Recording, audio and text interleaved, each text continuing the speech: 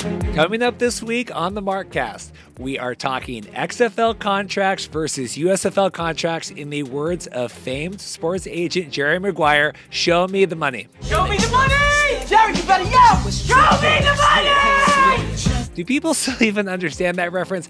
I don't know. We have Greg Parks of XFL Board joining the show, making his return, talking all things XFL cities announcements, and really breaking down what timeline would be better for players in the XFL or the USFL trying to get into the NFL. If you compare it to USFL 2023, that may be the more apt comparison because players right now, that's what they're going to have to decide between. They're going to decide between not what the USFL already paid, but what they will be paying versus what the XFL will be paying. And I don't know that the USFL has come out and said any changes in their contract structure, but if they're going to be competing for players with the XFL toward the end of NFL training camp, it would behoove them to come out and say, hey, this is what we're going to be offering next year, so the players and agents have something to compare to. Then lots of CFL content this week. A friend of the show returning, Milt Stegall, CFL Hall of Famer, talking all sorts of stuff. Drama on the CFL TSN panel,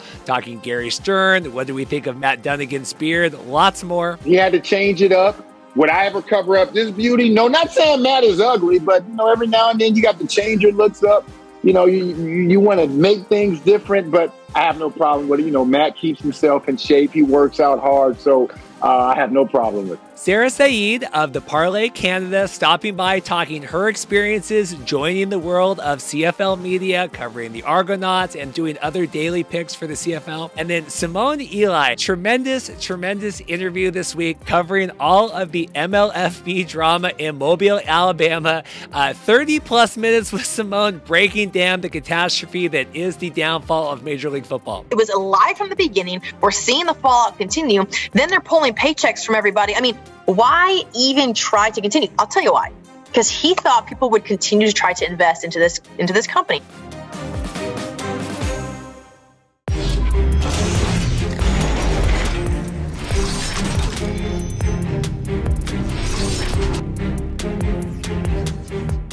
Hey guys, welcome to the Markcast. Reed here. It should be a tremendously fun show this week. I am battling wind. We have airplane noise and everything else coming to you this week. Normally, I'm out on the deck. Seafair this weekend in Seattle, so we're diverting a lot of the planes overhead of my house. We'll try to keep the intro brief today. Really stacked show, as always. 4 wonderful guests this week, including the last-minute edition of Simone Eli, which I am telling you, even if you don't know everything that's going on with the MLFB drama, I would definitely stick around for that one. Really glad Simone could come on.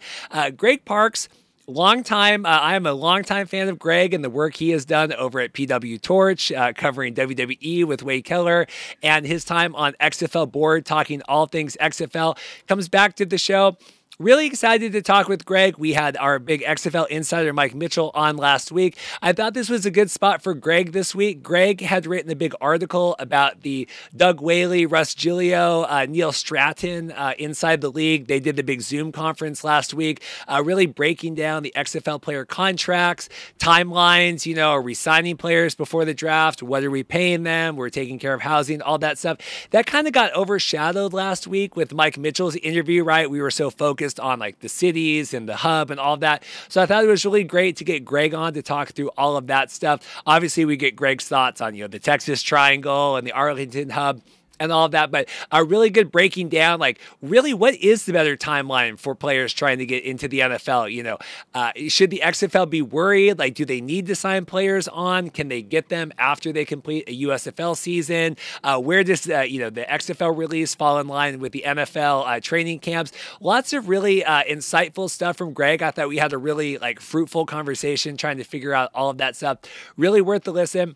Lots of CFL content this week. I'm really happy to have CFL Hall of Famer, member of the CFL on TSN panel, Milt Stegall, coming back on the show. If you know Milt, he is very verbose, opinionated. Really appreciate having Milt stop by, talk all things CFL, get his thoughts on the Alouettes, the coaching changes there, Gary Stern and his Twitter feud. Milt and Gary have kind of been going back and forth. I also really wanted to get Milt's thoughts about Matt Dunnigan's beard this season. Had a lot of thought, there's been a lot of chatter about like drama with the CFL panel and all of that stuff. Wanted to talk with Milt about that. Really appreciate that. And then Sarah Said came on the show. I really appreciate Sarah with the parlay. Sarah is one of the new kind of upstarting breed of these great female voices on Twitter in the CFL media. Obviously, we had Danielle Ponticelli on last week. Christina Constable, I would include in that as well. Love getting diverse opinions that way coming on. Sarah is young, doing lots of things, trying to engage the fan base that way. I think that that's really helpful to kind of like elevate the CFL here, in 2022, try to get more people involved, gambling online, kind of all that stuff. So really appreciate Sarah taking the time to come on.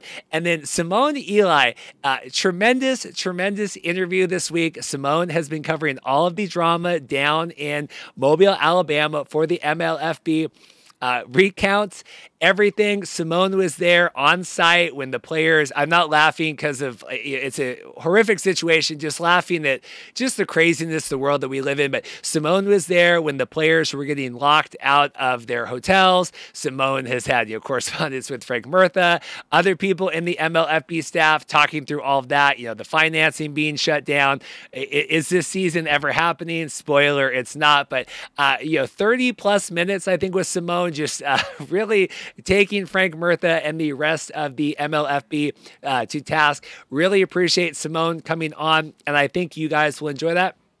As always, like and subscribe. I have a couple of great guests I'm lining up the next couple weeks. And, if you ever want to hear of anybody specifically, I posted on Twitter this week, you can always send me a message, send me an email. Happy to reach out to people. I have some great guests lined up, but, always looking for more suggestions. If you guys have players or, staff, I know Brian Woods is always at the top of the list, but, working on all of that stuff through the various different alt football, PR league, PR departments, trying to get all of that stuff.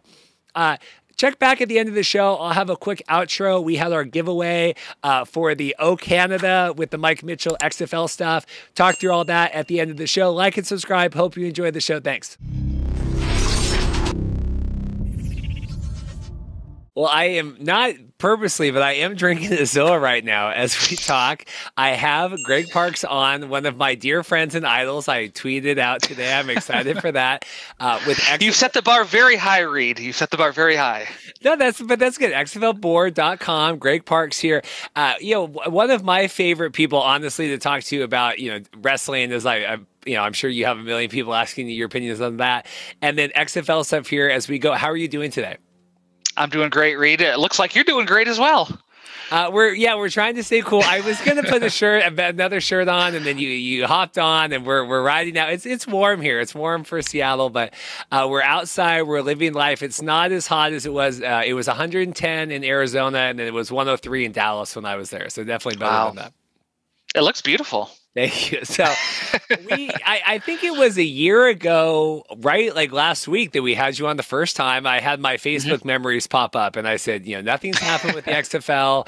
We need to get Greg Parks on because we've been pushing and pushing. Now a lot of stuff has happened with the XFL. Obviously we had Mike on last week, had a big talk with that. I said, I need to get Greg's thoughts on that. Plus I want to talk, obviously your thoughts on the hub and the cities now that we have all that for sure. And then also the player pay and structure kind of versus the USFL, because that all came out last week. I think it was lost in a lot of the Arlington news, like what the XFL is going to do. So we'll cover all of that today. First off, Greg, how do you feel now? Like everything's out. The elephant is, the air has been let out of the balloon. Like we know what's going on now. Well, it feels better. You had that, it was sort of a cloud lingering over everything because there was a real palpable sense among a lot of fans of, okay, what went wrong? Why aren't we getting these cities?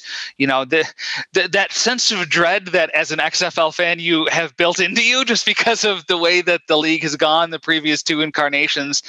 And so that's out.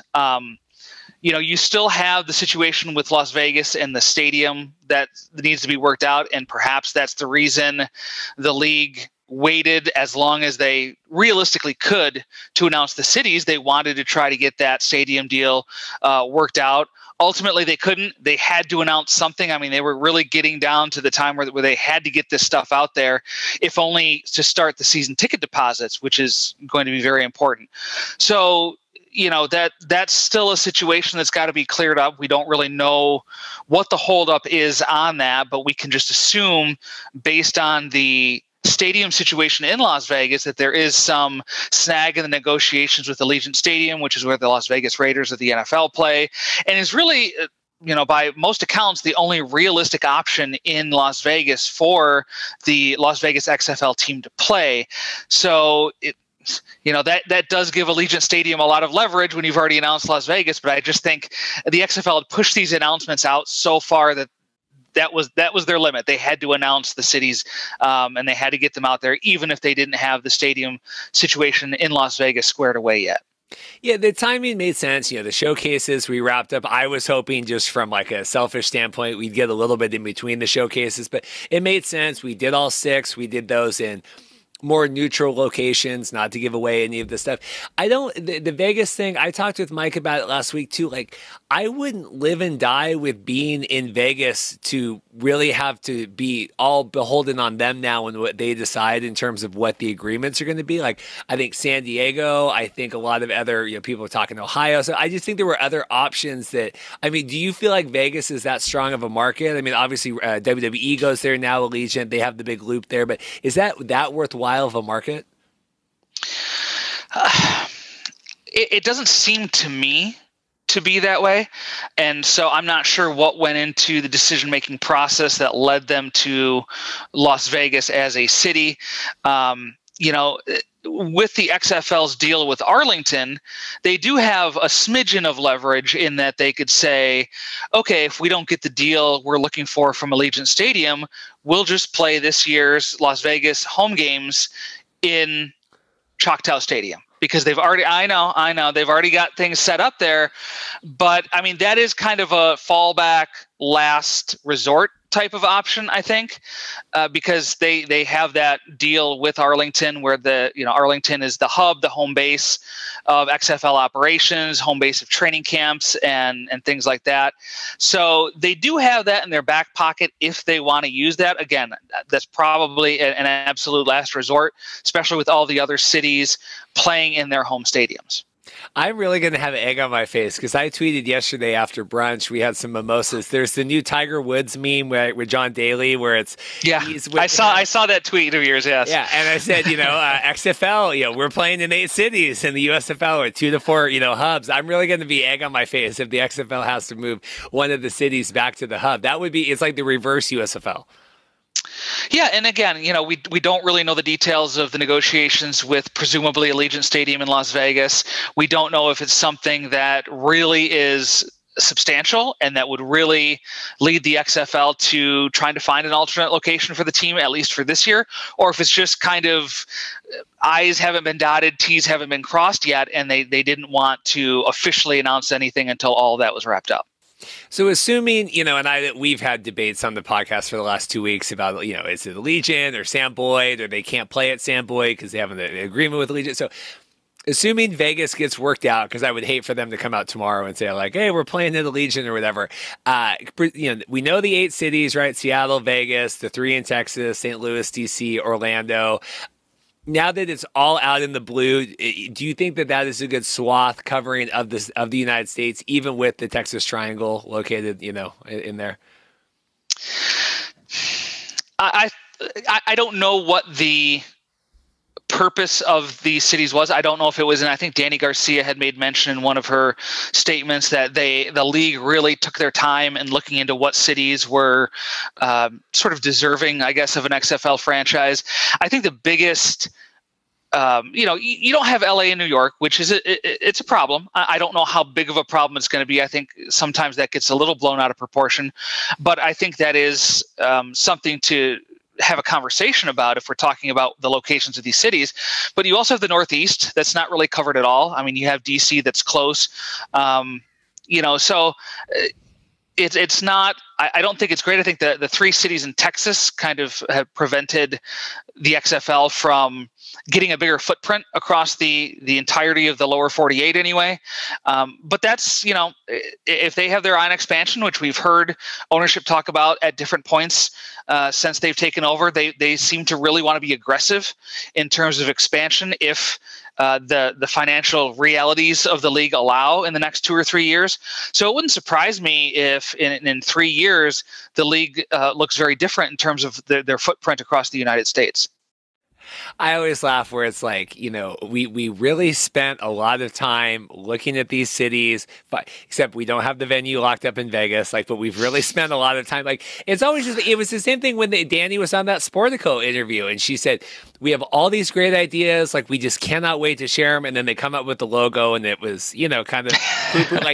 It's the same here. We have really meticulously researched whatever the venues we want to be in, yet we don't have a stadium agreement to play. And it's Oliver Luck 2020 again, where we've announced it. We've announced the cities, right? If I'm remembering that correctly, right? He announced, and then it was oh, now they got to deal with MetLife and stuff because the agreements weren't all in place, right? That was, I think that came out in the lawsuit with Vince McMahon that Oliver Luck had, and I don't know if he had actually announced just the cities or the venues too without having the deal in place. I think he had actually announced the venues without the deal in place, which is what gave the venues the leverage. We haven't reached that point yet. I mean, the thing you could say is at least the XFL ownership has learned something from Oliver Luck's missteps in 2020, that they didn't actually announce Allegiant Stadium before they had any kind of deal.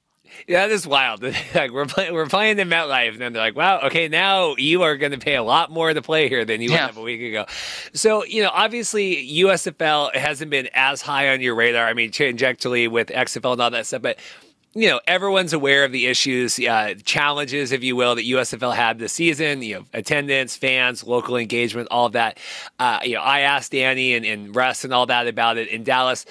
Knowing that they're going the same, initial route, having the teams based in Arlington but playing in the cities, do you feel like their game plan that they're going to maybe benefit, not have the same worries that the USFL had, or what do you think about them trying to do the hub, but it's the modified hub? We've learned from mistakes. I think the modified hub is a nice sort of middle ground between what the USFL is doing and what XFL 2020 did. And if it saves the XFL a significant amount of money, okay. Now that all is dependent upon that local engagement that you asked Danny Garcia about. And I think the XFL realized that is something that people were going to question, because in the press release that was put out by the XFL that named Arlington the home city and gave all the details, there was a line in there, I think from Danny Garcia, about the XFL's plan to keep those local cities in the loop and to keep them engaged. So it was almost like they were coming out ahead of what they knew was going to come, which was criticism either from people like us or the local cities themselves about, how are you going to get these fans engaged when the players are not living in the cities, when the coaches are not in the cities, when not practicing in the cities. So it seems like, and based on her comments to you, they do have some plans now. Obviously nothing concrete, nothing specific about those plans, but I think they do realize, and that was a good sign for me, and that gave me a little bit of a sigh of relief to see that in the press release and hear her talk to you about it, is they recognize that importance, because I think XFL 2020 did just an absolutely fantastic job of the team presidents getting out in those communities. You had some teams that would set up booths at local high school football games, and anything to get that brand out there and be recognized by people who would be most apt to attend these games. And the burden now is on XFL 2023 to do the same thing, or to do something in those communities to be recognized as a franchise that people will want to go out and support. I do in Seattle here. We do the Seattle Weddings Show, where obviously we're like the videography sponsor for weddings. But it would have been November of 2019. We did the Northwest Event Show, which is a way more corporate, and they have tour vans and event planners, all this stuff. They had a Seattle Dragons booth in the event show. I mean, it was they were everywhere. I mean, it really was, and that wasn't a cheap I'm trying to think. I mean, it was probably $4,000 or $5,000 to get a booth there to run that, to be able to hand that stuff off. Like, I mean, these are investments that were made. It's weird to me that we're keeping the players in the hubs. We're saving money. I understand that. I understand the concept. But then like Russ and Danny, and they've said like, well, we're going to have staff in the markets, right? We're going to have people that working. Yeah. So I'm like, so we're like, some people are living. We're not having the players live. I mean, I guess you're still, any money saved is money saved, but it just seems weird that like we're still going to have people there working, but not necessarily the players. Yeah, that's certainly a good thing to have boots on the ground, I think is the phrase that was used in the press conference in those cities. I think you absolutely have to have that to have any kind of relationship and to have any kind of serious marketing and advertising in those cities. You have to have somebody or a group of people there representing that team, a staff in place. There's been lots of discussion online about where the money saving is going to come from when you have to fly out all the teams on the weekends instead of just housing them there. Did they get a sweetheart deal in the hotels and housing the players as opposed to, having to find housing for the players in these individual cities? Is it insurance-based reasons, workers' comp-based reasons to have them all in Texas? So there's just so many potential avenues for the XFL to save money by being based in Texas and basing the players in Texas that we may not even be considering. If it was not a money-saving deal, I'm not sure why the XFL would do it. So, it has to be, even though maybe Danny Garcia and Russ Brandon would not admit it, that has to be the reason. They're saving money somehow doing it there.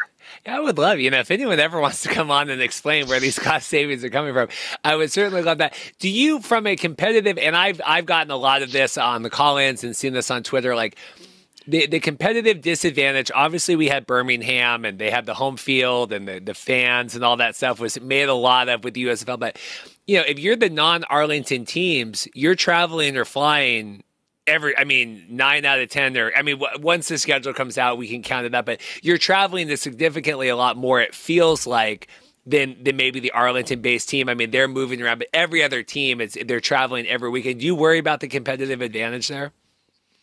Sure, and I think that's the second of the two real concerns I had about doing this kind of hub. The first being, just not being in those cities and perhaps losing out on some marketing opportunities, but also the competitive disadvantage that teams like Seattle and DC will face. And, I think the XFL tried to make it as equal as possible. I mean, they're in Texas, but they're in the central time zone. So, if you're flying to Seattle, it's only, I think, an hour or two one direction. In DC, it's an hour in the other direction. So it's not like they're based on the East Coast and forcing teams to fly out to the West Coast and a significant time change. So it does seem like they're trying to be centralized in terms of where the teams are as well. But absolutely, I mean, I don't know how you can argue against the potential for a competitive disadvantage, especially for the Arlington team, to a lesser extent, the other Texas teams, San Antonio and Houston, but certainly, Seattle, DC, Orlando, St. Louis are going to be the ones that are going to have to travel a lot more often. And so that could be problematic. I think that you won't see coaches use that as an excuse because that was something that I'm sure was discussed as they were brought on board and they were okay with it. So, that it's not like something that was sprung upon them the last minute. Same with the players. They're all going to know what they're getting into when they sign on with the league. I think I hope it's not as big of a deal as we sort of think it might be, but it is something to consider. I would just love to know, like, what came first here, chicken or the egg? Like, was the XFL, were they doing the Arlington hub, and did they turn on that first week of USFL games and they were like, oh my God, like we can't, like, I want to know because Mike reported and then it came back and then it was this modified and we still, that's kind of what we've all lived with, right? For the last few months is okay. Somehow they're doing this modified, but I would just love to know like the steps in which that was. Like, did they turn on that second game and we're like, we can't. Yeah. I don't know how you could have been surprised by that though. That was something that I was waving that flag very early on when the USFL announced, we're doing this single city hub. And I said, that's going to look terrible on TV. Like, and when you're an organization like the USFL that is trying to get their foothold in the audience and trying to be legitimate in the eyes of fans who are already casting a doubting eye on, secondary football leagues, spring football leagues, whatever you want to call it. For them to tune in and their first impression of the USFL is playing in a stadium in front of a couple hundred people, maybe, that's not a good signal. And you saw the reaction from Twitter. I know you saw the reaction from people who didn't know about the USFL playing in a hub and saying, what kind of Mickey Mouse organization is this? And so, that's something that I saw coming, and I can't believe that the people in charge of the XFL would have been surprised by how bad that came across on TV to people. I think a lot of people were really surprised. I mean, I think I know you're saying I remember having conversations. I think we had Roy S. Johnson. He was one of the guys with the AL.com that was there and kind of covering all the city stuff. And he goes, well, we'll probably get 20, 22 for the Birmingham and then maybe 10, 12, 15 for the non-Birmingham game. Yeah, I'm like, I don't know. I'm like, okay, I trust all that. And not to belabor the point, but I don't know. I think something had to switch there because it seemed to me even the Daryl Moose Johnson was saying it was even worse than we thought it was going to be. I mean, I don't think that anyone expected 50 people at yeah.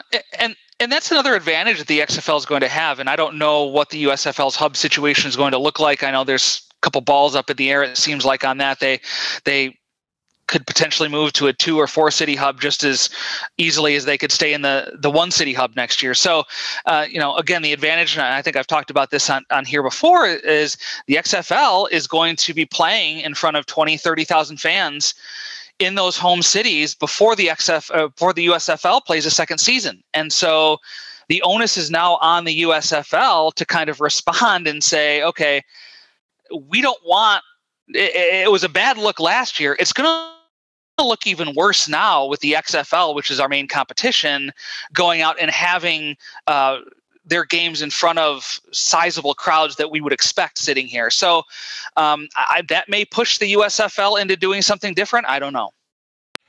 I really go back and forth. I think both leagues have tremendous, there's pros and cons, and USFL going first. And, I always thought, okay, XFL is going to lay in the way, learn all these mistakes. I still think that. I think USFL, we had Ben Fisher on a couple weeks ago talking hey, when it comes to season 2, they can talk to advertisers and go, these are the games that we're doing. These are the ad rates we have. This is everything. It's easier to pitch. It was like when I was trying to get into weddings and you're like, I got to go film something. And even if it's a really bad wedding, really cheap wedding, at least now I have something I can sell and use that to kind of get in more people. Where the XFL, I go back and forth. I was incredibly bullish leaving the Arlington announcement last Monday, having talked with everyone there. Where do you fit right now in between both leagues and your thoughts?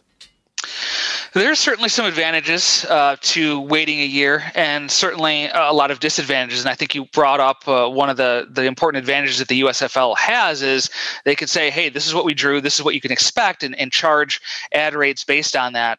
The XFL could cite XFL 2020 numbers, but that's 3 years ago by the time they kick off, and a lot changes in television in 3 years.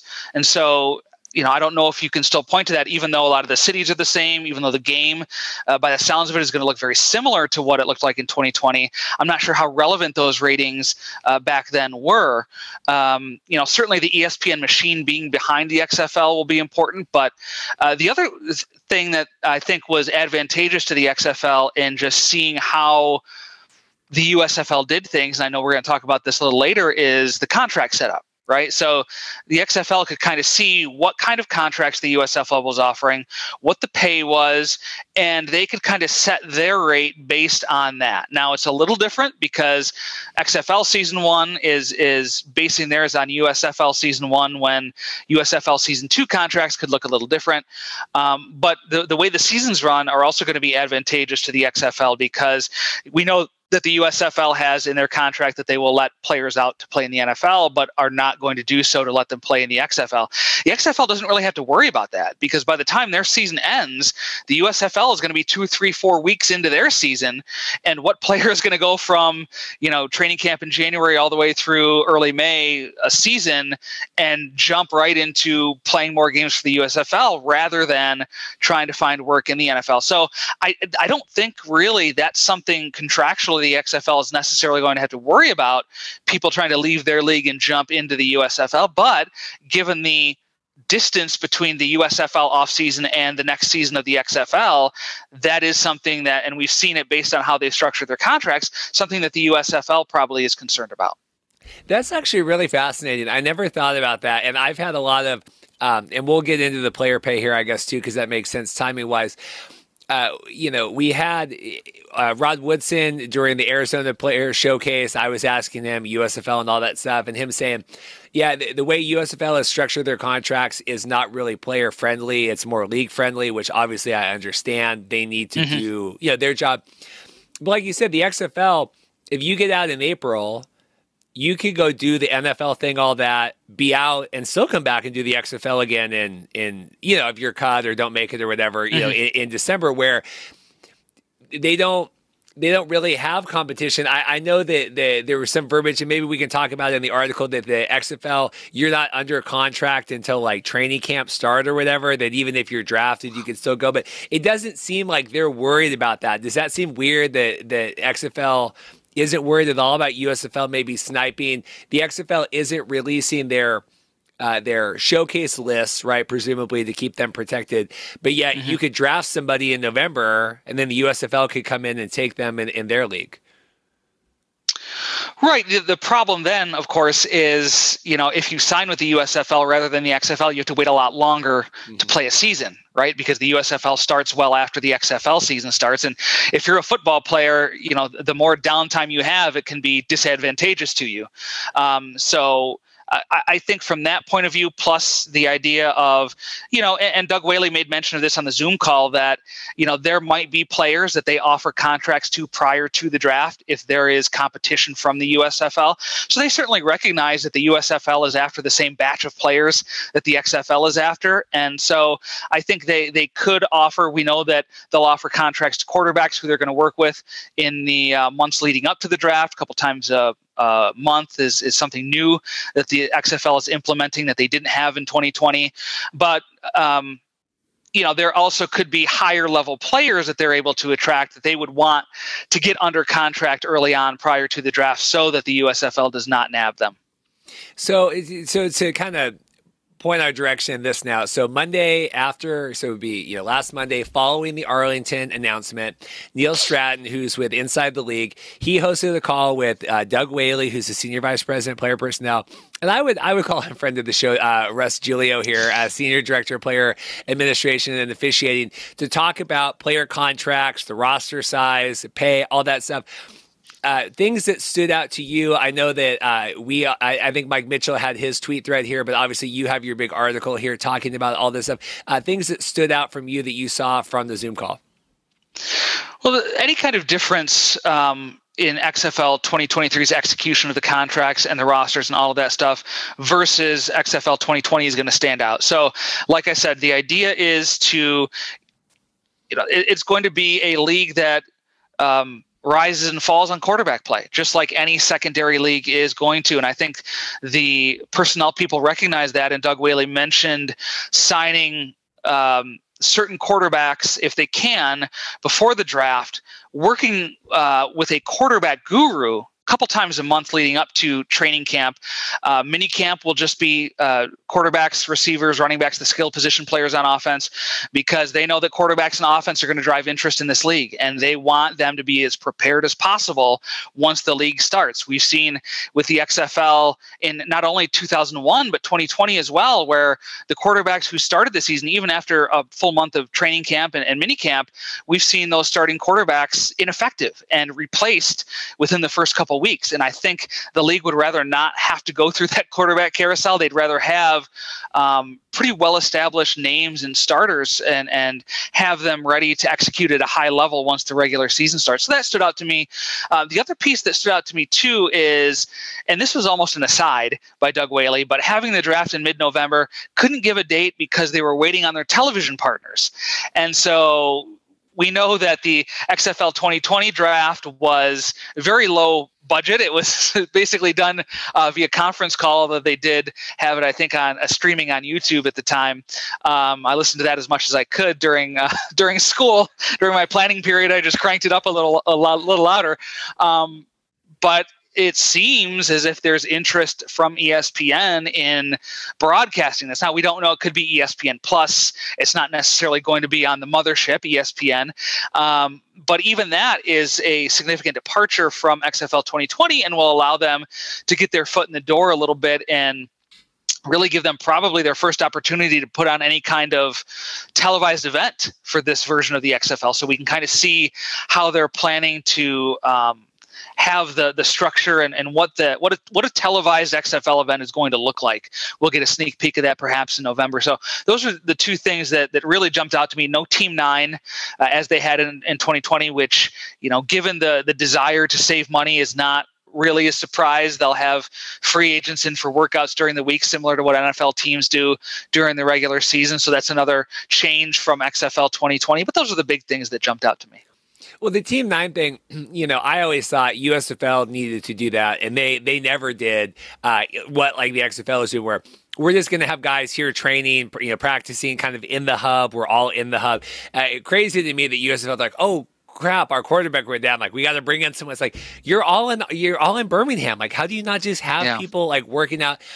I think the ESPN thing is going to be fascinating. I was going to mention that earlier too, just how, people have been waiting, we're wanting the hype. They've bought, like, we're all waiting.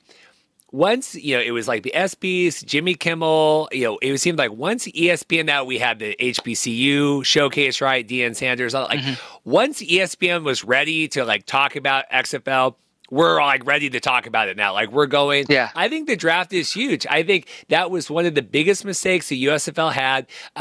I remember the impressions I got on that tweet when I had the comment back from the league, like, we have no plans to broadcast or stream or do anything, was crazy because, here you're trying to attract this niche market. It's like, no, like, we're not, stay away. We're here. You're going to put it on ESPN. The chances of bringing in, even if you're only going to broadcast that first couple rounds, like, I don't think we need to go through round 8 and like, okay, who is the secondary, like linebacker that we're bringing, but getting some of those big names on the ESPN too. I mean, I see some of the stuff that's on there during the weekday. Like, I think you could carve out 2 hours for the XFL.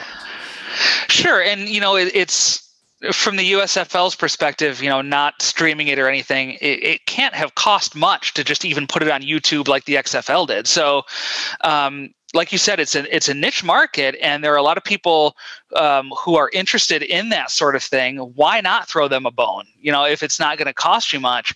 So yeah, the ESPN part is very interesting, and it also gives an opportunity because these players may not be players that are household names to a lot of football fans, and it gives those football fans an opportunity to perhaps meet some of these players for the first time. If I'm a fan in St. Louis and I know the Battlehawks or whatever they're going to be called are going to be playing in St. Louis, I might want to tune in so that I can put a face to a name. So I can put a story to a name that I'm going to be seeing when I attend the games in the Dome in February. It's just interesting. Like, I go back and forth that, I always think Fox, USFL, right? Like, Fox, they have everything, right? Like, it's Fox Broadcasting. We can film. We have all the equipment. We can bring in 55 cameras and drones and all that. Like, XFL is different. I had my Uber back to the airport with some of the guys that do the social videos for $7 or whatever. And it was interesting talking with them because I'm like, this isn't nearly right. Their scale of what they're working on versus like what Fox is, right? Fox, and we're this nationwide, we're broadcasting around the world. Like, but these guys, like, they know how to create content that people want to watch, right? That's going to drive interest. Like, that's all they're doing. They're shooting stuff for TikTok and Instagram and building things to get interest. Like, I think sometimes having idea thinkers like that in your organization would lead you to be like, we need to do more with the draft. We need to do more with these things. Whereas Fox is like, well, we're not going to put that on prime time at 8, so we're not like, we don't care about that. I don't know. It just seems like they get it more. It's definitely a different mentality when you're talking about a production company like $7 versus a gigantic network like Fox, and especially with Danny Garcia and The Rock, who, you know, that's their production company, and they're also owners of the XFL. So, you know, it's kind of it's in their best interest to get the league out there and get it known, whereas Fox has 7,000 other tentacles to worry about within their division, let alone putting on a USFL draft on television. So, you know, I think it's the red tape is a lot less going the way that the XFL is going through $7, at least for now. You know, we don't know if the XFL is going to be hiring their own, you know, or working with ESPN more in terms of production, or just going with $7. But at least right now, it's smaller, certainly, than the everything that Fox has at its disposal, but in some ways it might be easier that way. Yeah, just a little more nimble. Hey, we want to put this on YouTube, the Texas Live. That's a good word for it. Yeah, just more nimble. So rosters, 66 players going into training camps, 50 for regular season active. Game day active rosters will be 45. That is...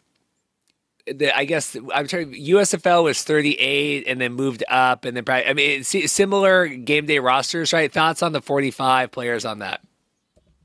Yeah, I compare it to XFL 2020, which I think was 52-man rosters and 45, 46 active on game day. So very similar in terms of the setup. Again, no Team 9 for free agency, so you won't have those players pushed onto XFL rosters as you did just before the league shut down, right? The deal was, if you were practicing with Team 9 halfway through the season, they would cycle you on to XFL rosters and basically bring in a new Team 9 for the last half of the year. So there won't be that, although, you know, the deal with the NFL Alumni Academy will allow those players that are in the academy at the end of the NFL season an opportunity in XFL training camps. So, you know, again, no surprise with the rosters. 66 in camp seems pretty reasonable. They mentioned that they won't probably draft 66 players in November because, and this is another difference from XFL 2020, they plan on having 2 to 3 supplemental drafts in the coming months before training camp, which XFL 2020 only had 1. So I think a lot of that's going to be dependent upon, you know, what are the level of players who are seeking XFL contracts after the draft leading up to training camp? Do you have guys who, you know, are being cycled on and off NFL rosters who at some point say, you know, I'm tired of working out for NFL teams and not getting a contract. Let me just go to the XFL and play and earn some money that way. So toward the end of the NFL season, you may have players who make that decision as well, and they would go into the supplemental draft. So they're not really planning on having quote unquote free agency leading up to the draft. It's not like, you know, you would be, you know, Orlando would sign a player to pad out their training camp roster. It sounds like the supplemental drafts will be where those supplemental players come from. Well, that's different because USFL, they're already signing, like they're already bringing people into the draft for next year and the signing free agents. Yeah, so USFL, they went from 38 to 40, and then the total roster was 45 to 50 with the, you know, with those the active players on that. Contracts that they're getting paid $59,000 per year. USFL was 45. $5,000 per game, win bonus of $1,000 per player. Players get $800 per week training camp. So all slightly more. I think USFL was $600. Don't quote me. Training camp, and then about $45 a year.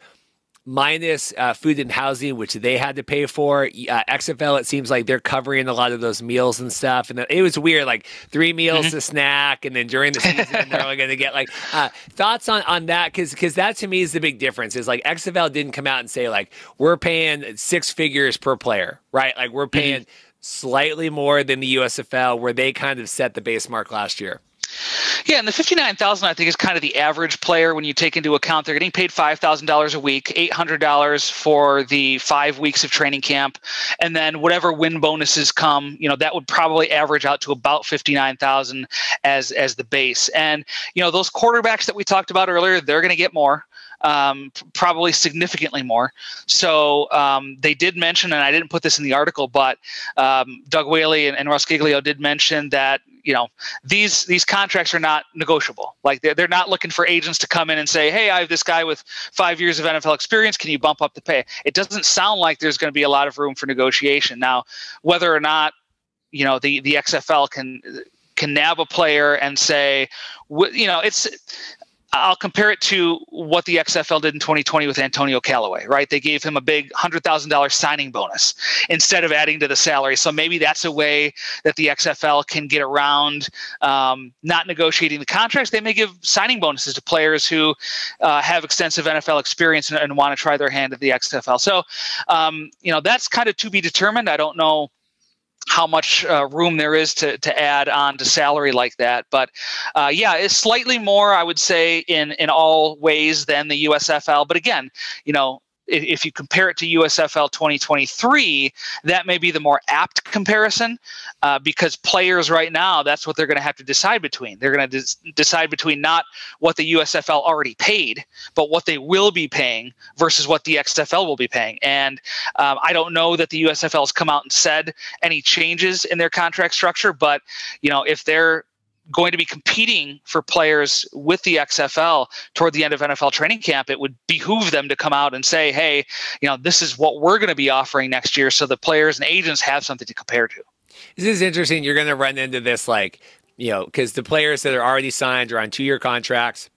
That contract, if it was like before midway through the season, you had the NFL opt-out clause. Then at the second half of the season, the contract reverted back to a USFL contract. Then we're going to have players this next year that are going to be signed. The Generals, they're signing free agents, so presumably that's still under the $45,000 salary. And that's, as a player personnel nerd, that's very interesting to me because, they're signing contracts with the league.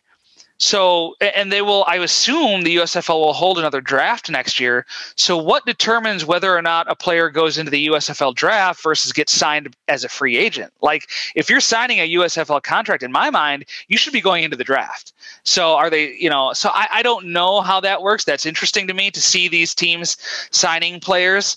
And then you're wondering, okay, what's going to happen with the draft? The one advantage that the USFL does have timing-wise, and we saw a couple players take advantage of this last year, is the USFL starts after, I believe, the NFL draft or right around that time.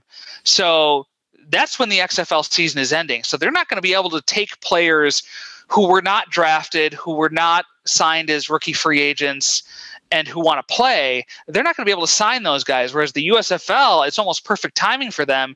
If I'm a player who didn't get drafted, maybe got a tryout at rookie minicamp but didn't get signed, I may say, let me latch on with the USFL team here for the rest of the season, see if I can get signed before training camp starts.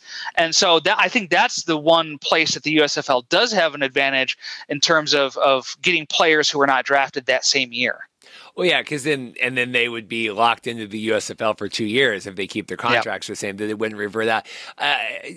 Now that we're seeing, and I'm pleasantly happy to see a lot of USFL guys get signed to the NFL. Right, Kavante Turpin did the Cowboys one. I know there's been a lot of people trying out, and then the signings and all that. Commanders, I think, have 3, which I'm happy about. The Washington Commanders, my team. They've got 5 XFL players on their team too. So they've gone really hard into the alternative leagues to find players. Well, we need to bolster up Carson Wentz. It's like anything we can do. We really need to it's like Roman Reigns, right? Like we got to fill. Yeah. We got to really. We got this weakness. We got to fight. Better time of year now that we're even talking contracts and all that, February to April XFL or April to July USFL, given everything kind of we know now. Yeah, I still think it's February to April. And I think the first week of May actually is when the XFL championship game is slated to take place. And that's another point that Doug Whaley and Ross Giglio made on the call, is that the end of the XFL season will dovetail right into NFL's phase 2 offseason, which phase 1 is just conditioning.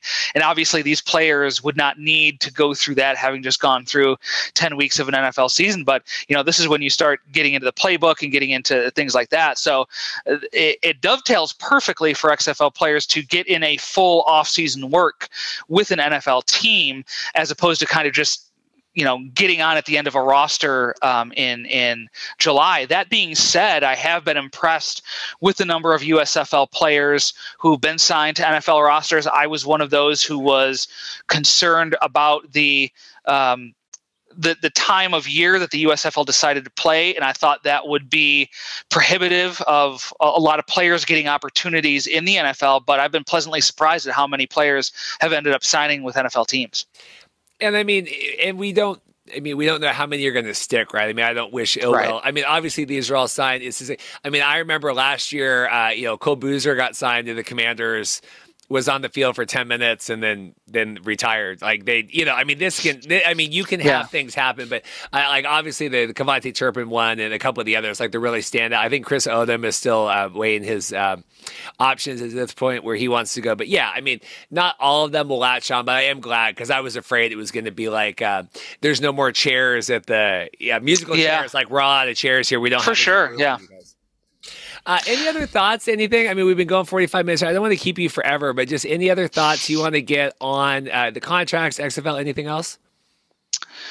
I don't think so. Obviously the next thing that we're going to be looking at now is team names and things like that. And there's going to be a lot of consternation from XFL fans if the league goes in a different direction with some of the team names or even the colors or logos. So just be prepared for that reaction on Twitter. But the XFL logo that came out, and I'm warming to it. I didn't like it at first. I'm still not a huge fan of it, but I'm getting more used to it.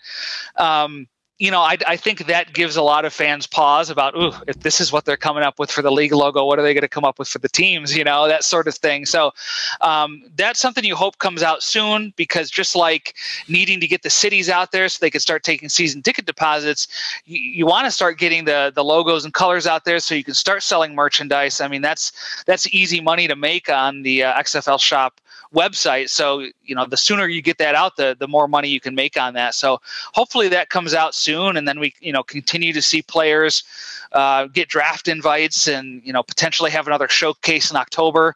1,300 players ended up on the wait list for showcases, which was said on the Zoom call, which is just, it's mind boggling that many players have an interest in playing in the XFL. So they are looking to do another showcase around the time that they're doing the Nick Novak kicking showcase in October out in California.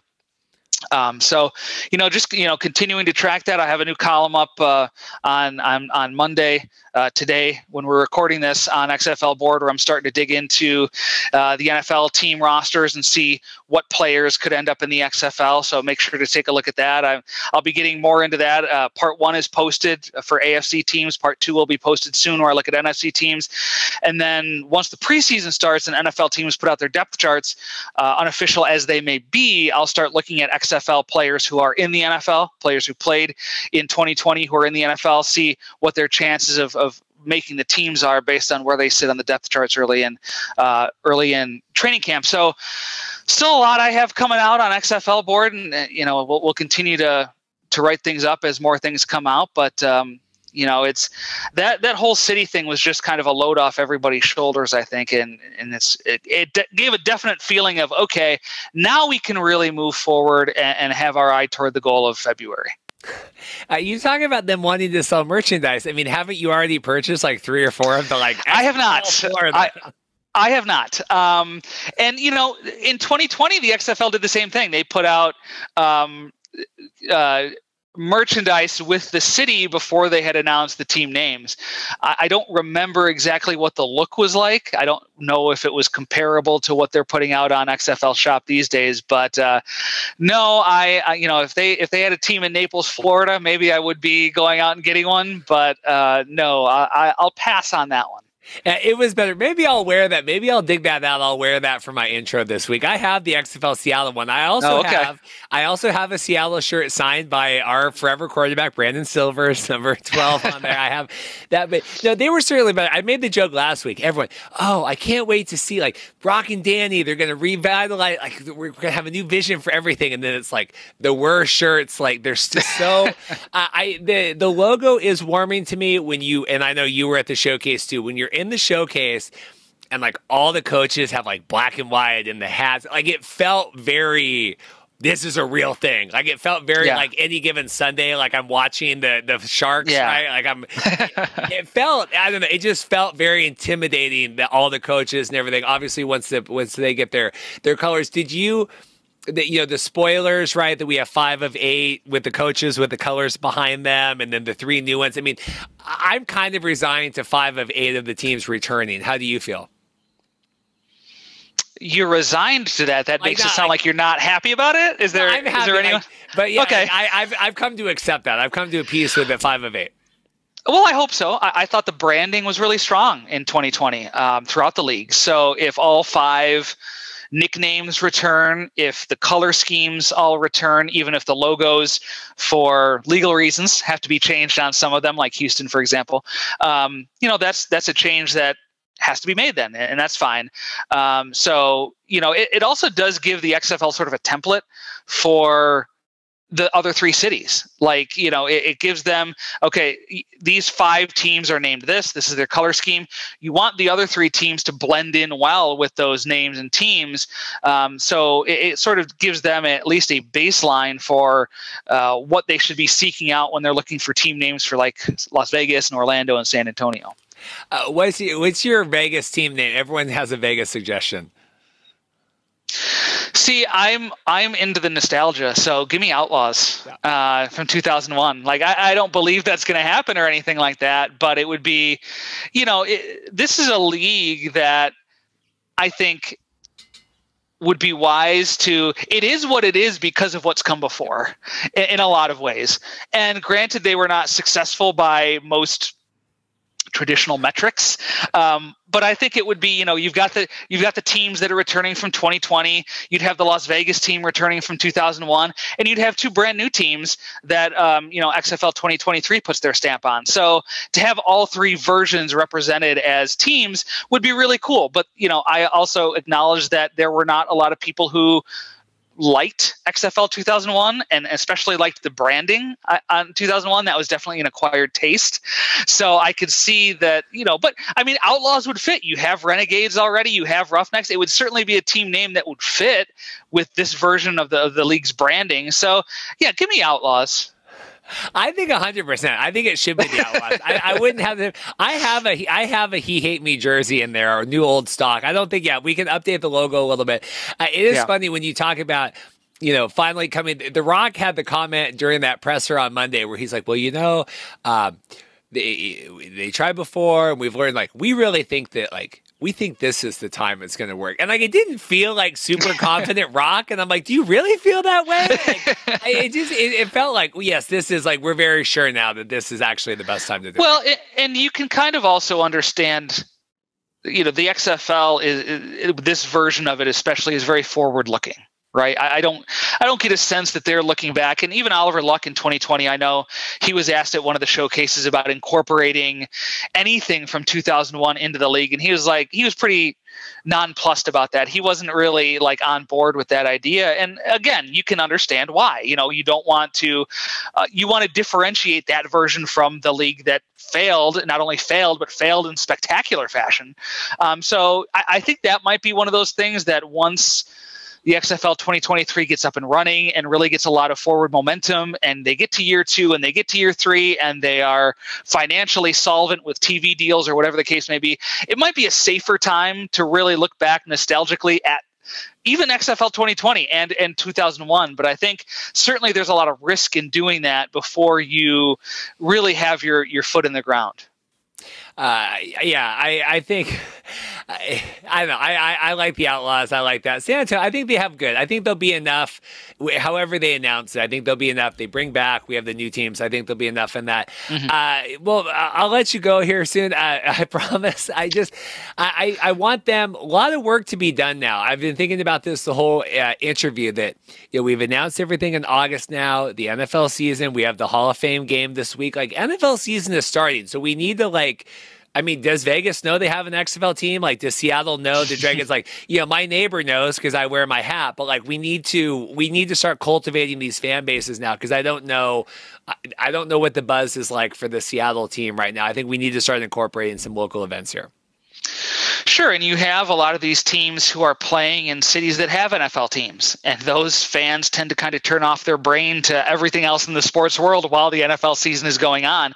And I think that is also part of the reason why the XFL needed to announce their cities when they did, before training camps got into full swing, before everything was so NFL focused from not only ESPN, their own television partner, but really all other sides of the sports media world. They wanted to kind of get that out there. And that's what's going to be interesting when you look at the logo reveals, the jersey, all of that kind of stuff that's going to be happening during the NFL season. What kind of attention is the rest of the sports media going to give the XFL? What kind of attention is their own broadcast partner going to give to the XFL? And the one thing I will say is the fact that they want to do the draft on an ESPN property is a good sign, because that's going to be in November, right in the the dog days of the NFL season. So the fact that ESPN is not, the fact that ESPN is not turning off all things XFL during the NFL season is a good sign, and gives me a little confidence that they're going to be a true partner with the XFL, not just when it's convenient for them. Well, and I'll criticize the same thing with Fox, where I think USFL has very much felt like an afterthought to Fox in terms of, well, we'll have some people do social media when we have time, and we'll work on these things. Like, yeah, ESPN needs to prioritize this. If this is going to be one of your main slates, you gotta do your homework here in the off season to get ready to build interest. For when you need that property in February, March, April, you got to do a little bit of the legwork here during the NFL season. Yeah, and the frustrating thing is we don't know any of the details about the financial arrangement between ESPN and the XFL. We do know that Danny Garcia was on record very early on saying that looking at a TV deal without significant income was not something they were looking at. We've seen Mike Mitchell's reporting that Redbird was not going to lift a finger on the league until they got a significant TV deal, and then lo and behold, they start moving forward. They start putting money into the league. ESPN is announced as a partner. 1 + 1 = 2 would tell you that ESPN is going to be paying a substantial amount. And that word was used in a recent article on The Athletic that talked about the potential merger already between the XFL and the USFL. I'm not ready to go there yet, but they had a source, presumably with the XFL, that said that ESPN's financial investment in the XFL was substantial. So if that is the case, I mean, it's in ESPN's best interest to do as much as they can to prop up the XFL and get all the bang for their buck that they can.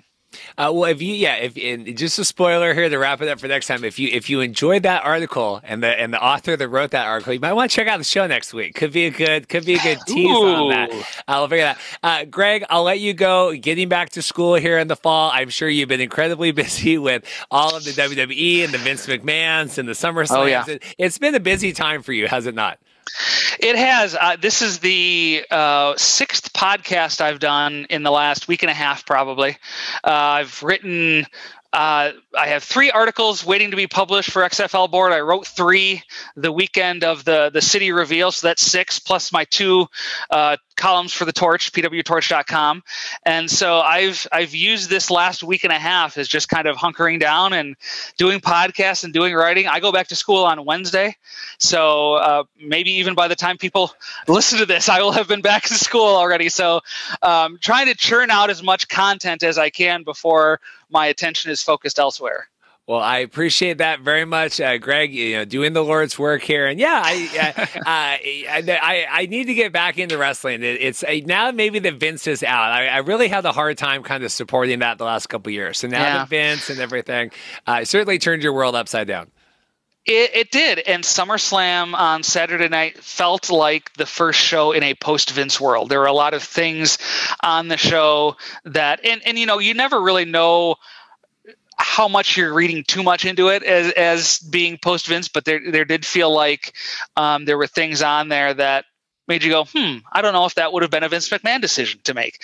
So that gives people, I think, some confidence that, people like yourself who've tuned out of the product, it's stale, there's not a lot that attracts you to the product anymore, that maybe things will change. And so I think that's part of what WWE is banking on as well. And thank God that the XFL and all this, that I don't think the XFL could have handled the Vince. I think that would have been bad.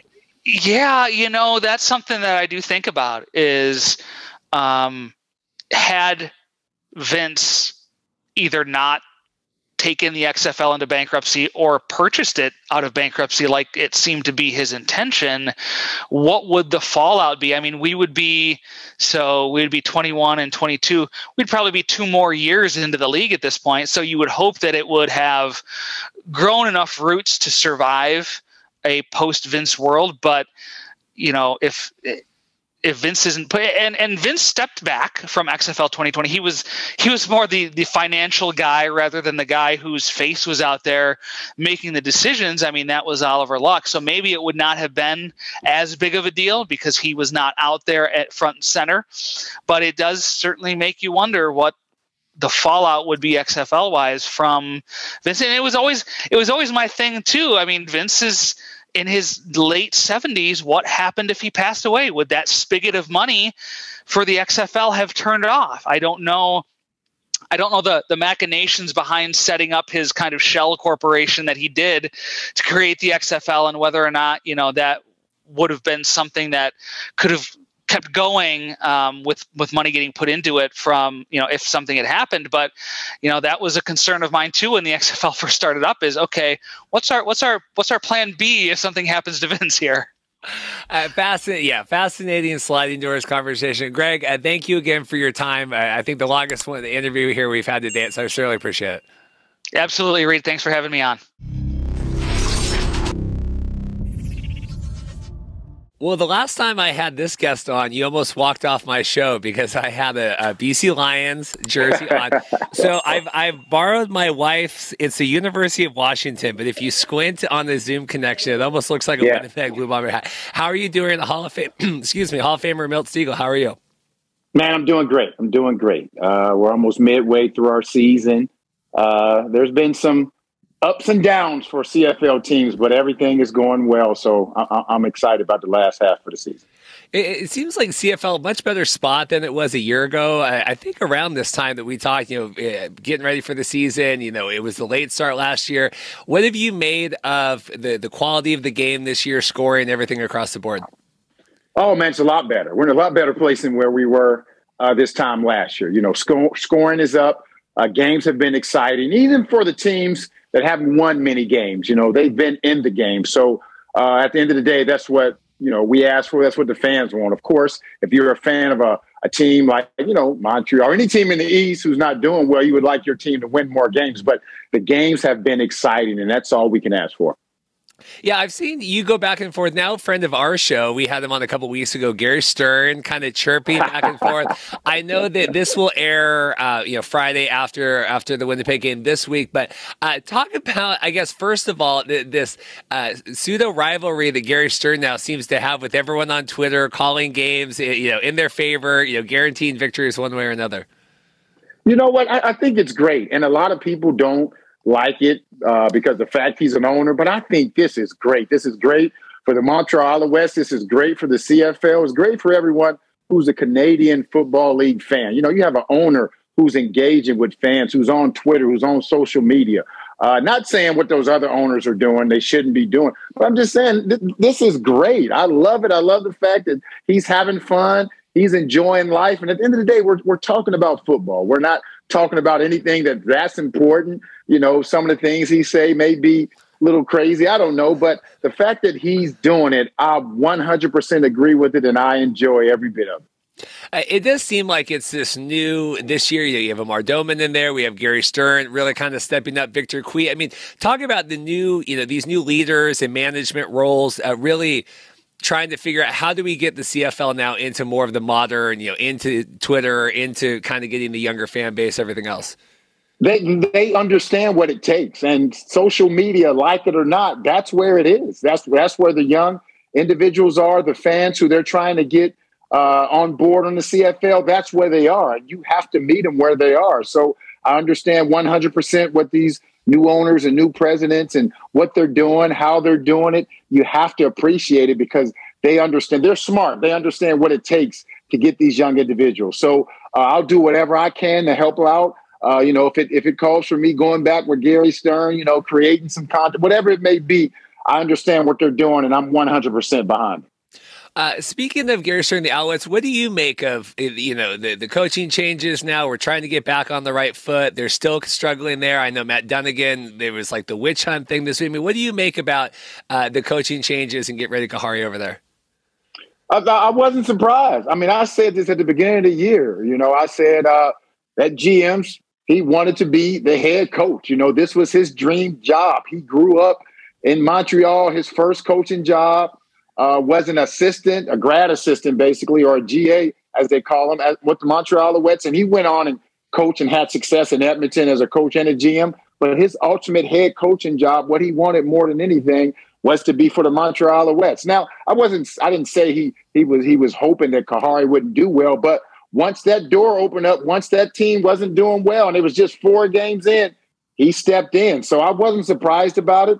It's a difficult task. They have some talent, but they don't have enough talent right now. And the person who brings in the talent is the GM, if I'm correct. So it's all on him. He said he doesn't want to be the coach going into next year, but let that team have some success. Let them go to the Grey Cup or do some damage in the playoffs. I guarantee you he will be the head coach next year.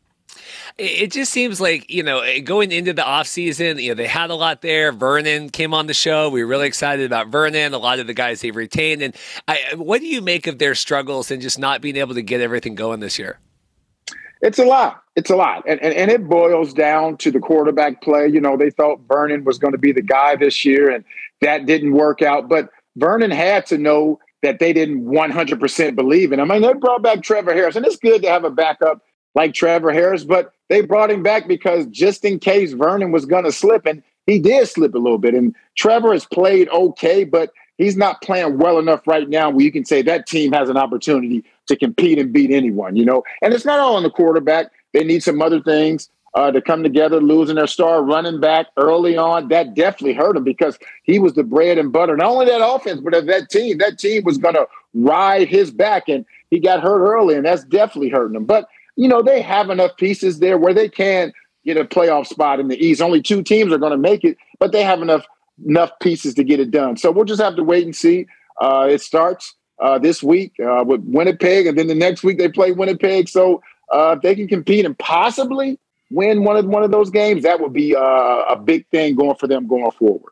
It just seemed weird when we had Gary Stern on. It was right after the Kahari stuff, and they were still kind of going back and forth. And he had so many kind words to say about Vernon as leader and helping. I think he brings his grandchildren, Gary Stern, all that. And then he's like, Trevor Harris. I don't even know if I've met him in person. Gary Stern was saying that. I'm like, that just seems a weird dynamic to have, And I know Gary, and it's in Toronto, and it's an interesting situation. But it did seem odd to me that we're bringing in this quarterback now that the owner doesn't necessarily know, replacing what is really the fan favorite leader of the team. I mean, I've talked with multiple Alouettes in the offseason saying, Vernon is our leader. He is our guy that we want to go to battle for.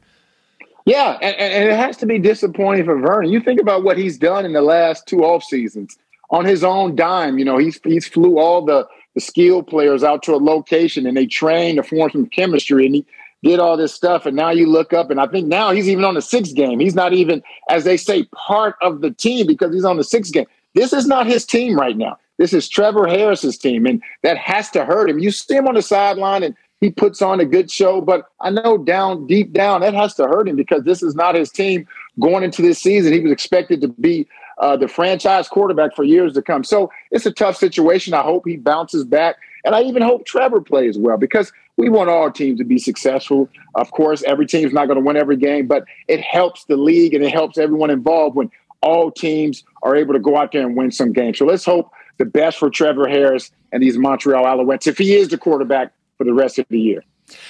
Staying in the East, talking Argonauts, all that, getting back to 500, we had the weird, they're leading the East and it was like 1-4, whatever it was. Andrew Harris playing good this season. What do you make of the Argonauts? Andrew Harris, passing your record with yards from scrimmage and the success that he's finding there.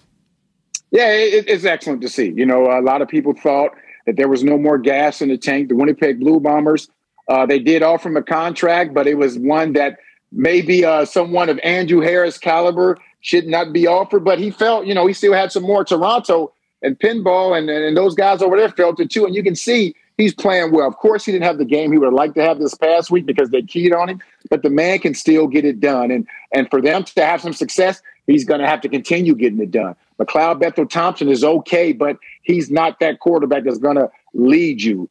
They need Andrew Harris to be the main guy there. That means they need that offensive line to pick it up. They have some guys who can play on defense. Of course, they make some plays that aren't always good at those certain times, but like the guy, Chris Edwards, he's one of the best Sam linebackers in this league. It's just every now and then he'll get some penalties at inopportune times, but I would ride with him. But it's going to be on Andrew Harris back to lead this team. We know what he can do running the ball, but he's also potent outside when he catches the ball. I like Curly Gittens Jr. They got some other receivers. So they have enough where they can win the East. That's not saying much, but they do have enough where they can win the East. Are you an MBT guy? Do you like McLeod? I like him. Sometimes he doesn't make good plays. I mean, that's every quarterback. Like I say, he's not a top-tier quarterback, in my opinion. He's the middle-of-the-pack guy, but he plays well enough where he can win some games and keep them competitive. It's just when you're a top-tier quarterback, every time you step on the field, you give your team a chance to win. And right now, he's not there.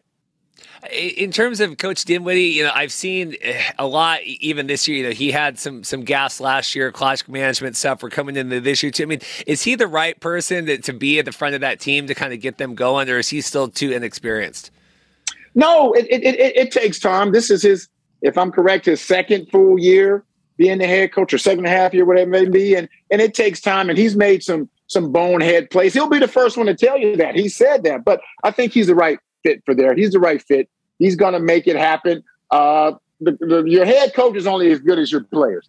I always say this. A head coach has never won game. He's lost game. But if you don't have the right pieces on the field, I don't care how intelligent, how smart you are, what type of game plan you devise. If the players on the field aren't good enough to get it done, you're not going to get it done as a head coach. But I think he's the right fit for there. Will he get the opportunity to show that? Well, it remains to be seen, because if they continue losing games in the fashion they're losing, changes are going to be made. But in my opinion, I think he's the right fit for the Toronto Argonauts. Yeah, I mean, we saw, the Red Blacks get their fabled first win, last week, which was good. We have a lot of listeners of the show, Red Blacks fans in general, especially out there. Red Blacks finally getting in the W column. That was big. That was big. And as I said on air, Paul LaPolice will finally get a good night's sleep. There's been a lot going on. He lost his star quarterback to a gruesome injury, and now his backup is starting to get better, but it's still difficult. A lot was expected of that team. They went out and spent so much money in free agency, and a lot of it was on that quarterback. And they were playing well. They weren't winning, but they were playing well, and they thought they were on their pathway to getting better, and then they do that. But they got their first win. Caleb Evans played his best game to date as a professional athlete. And when you start playing well, it becomes addictive. You start saying, okay, I can go out there and play well. And the greatest, the most important trait to being successful is confidence. So I guarantee you after this game, his confidence is up. It's not going to be easy this week, because now I think they have the Calgary Stampeders, which in my opinion is the second best team in the CFL. But it helps to get that first victory underneath your belt. So this transitions perfectly. So you're saying you would put Calgary above my and America's team, the BC Lions, that you think that Calgary is the second best team? Yeah, they're the second best team. Of course, Nathan Rourke is playing better than any quarterback, but as far as teams go, Calgary is the second best team behind Winnipeg. And Winnipeg is number one. It's not even close. And you got Calgary, and BC is not too far behind Calgary. Yeah, what do you make, this time last year, whatever we talked, different feeling around the BC Lions, right? Certainly have to feel more confident this year if you're a BC Lions fan. I'm scared that we're front heavy like we were last year, and we're going to fall off a cliff here, especially how we lost to Winnipeg so badly. What was that, 3 weeks ago? I mean, thoughts on BC overall as a team? You said not as good as Calgary. No, not at all. Not at all. And I love what they're doing. I love what they're doing on defense. My good buddy Ryan Phillips, he really has them planned with. They're flying around. They're making some plays. And Nathan Rourke, he can play. I mean, he makes everyone around him so much better. That offensive line over the last 2 years was struggling. They not saying anything bad about Mike O'Reilly, but they put Nathan Rourke in there, and it looks like they are all stars now. So they're playing some great. Butler, I like him, but they're not at Calgary's position yet. It's going to be remain to see when those two finally play each other. That's going to be one of the better games this season, but they're not there yet, in my opinion. Bo Levi Mitchell is back up to playing Bo Levi Mitchell football, and as long as that's the case, they can beat anybody. You see, they were right there with the Winnipeg Blue Bombers. They didn't get it done. But like I say, I'm putting BC right behind the Calgary Stampeders. Obviously, if Winnipeg goes into Montreal and loses here, we'll look like fools. But assuming that Winnipeg here continues undefeated, do you think they can go all the way? I just was messaging with Darren Bombing, big Winnipeg. He goes, I think you can do prop bets now on them going all the way through. I mean, thoughts on Winnipeg this year? Oh, my goodness. It's been crazy what they've been able to do. And I spoke this and I said, there's 3 opportunities where I'm going to give them an opportunity to lose game. It's this week because they're the only team who hadn't had a bye. There are 2 road games in a row. They flew to Calgary, had to fly back to Winnipeg. It's a short week. Now they have to fly to Montreal. The other one being the Labor Day Classic, which Saskatchewan, they're going to get up. I don't care how they're playing, how well Winnipeg is playing. They get up for that game. And, of course, into the season where they have the West wrapped up and they're sitting a bunch of players. But they have a great opportunity to go undefeated. But the question remains is, if they're on the verge of going undefeated, if they wrapped up the West, what is Mike O'Shea going to do? Is he going to sit those players, or is he going to give them an opportunity to make history and I think be only the second team to go undefeated? So that remains to be seen. They're not thinking that far. All they're thinking about is this upcoming game against the Montreal Alouettes on Thursday Night Football. Yeah, I was watching the end of the Calgary game last week. I really hoped, just for some sort of entertainment from non-Winnipeg fans, that Calgary would get it. Winnipeg always seems to find a way to win. They always seem to find a way to come back. What did you make of Calgary? Like you said, second best team, but just not quite being up to that level yet. That Winnipeg team is tough. They're not only physically tough, but they're mentally tough. And it starts with Coach O'Shea. I talked to Brad Foddy. Brad Foddy is the equipment manager there. He's been there for over 3 decades. And he said he's like, he didn't want to disrespect any other times, the Winnipeg Blue Bombers were there. But he said what they have right there now is something special. And it starts with Coach O'Shea. He's created an atmosphere there. And it's almost like I equate it to when you were in elementary school and you went in line to get, for lunch, and you would have kids who wanted to break in line. You had kids who wanted to give other kids money so they can get their food up front. When the Winnipeg Blue Bombers get in line, everyone knows their role. Everyone doesn't care if they're in the front or if they're in the back because they understand what their role is. And that's what they're doing with the Winnipeg Blue Bombers. And as long as they continue doing that, as long as they continue having that attitude, it's going to be difficult to beat them. Of course, things can happen, injuries, bad plays, but as long as they stay on that path, it's going to be difficult for any team to beat them. Are you a Cody Fajardo guy?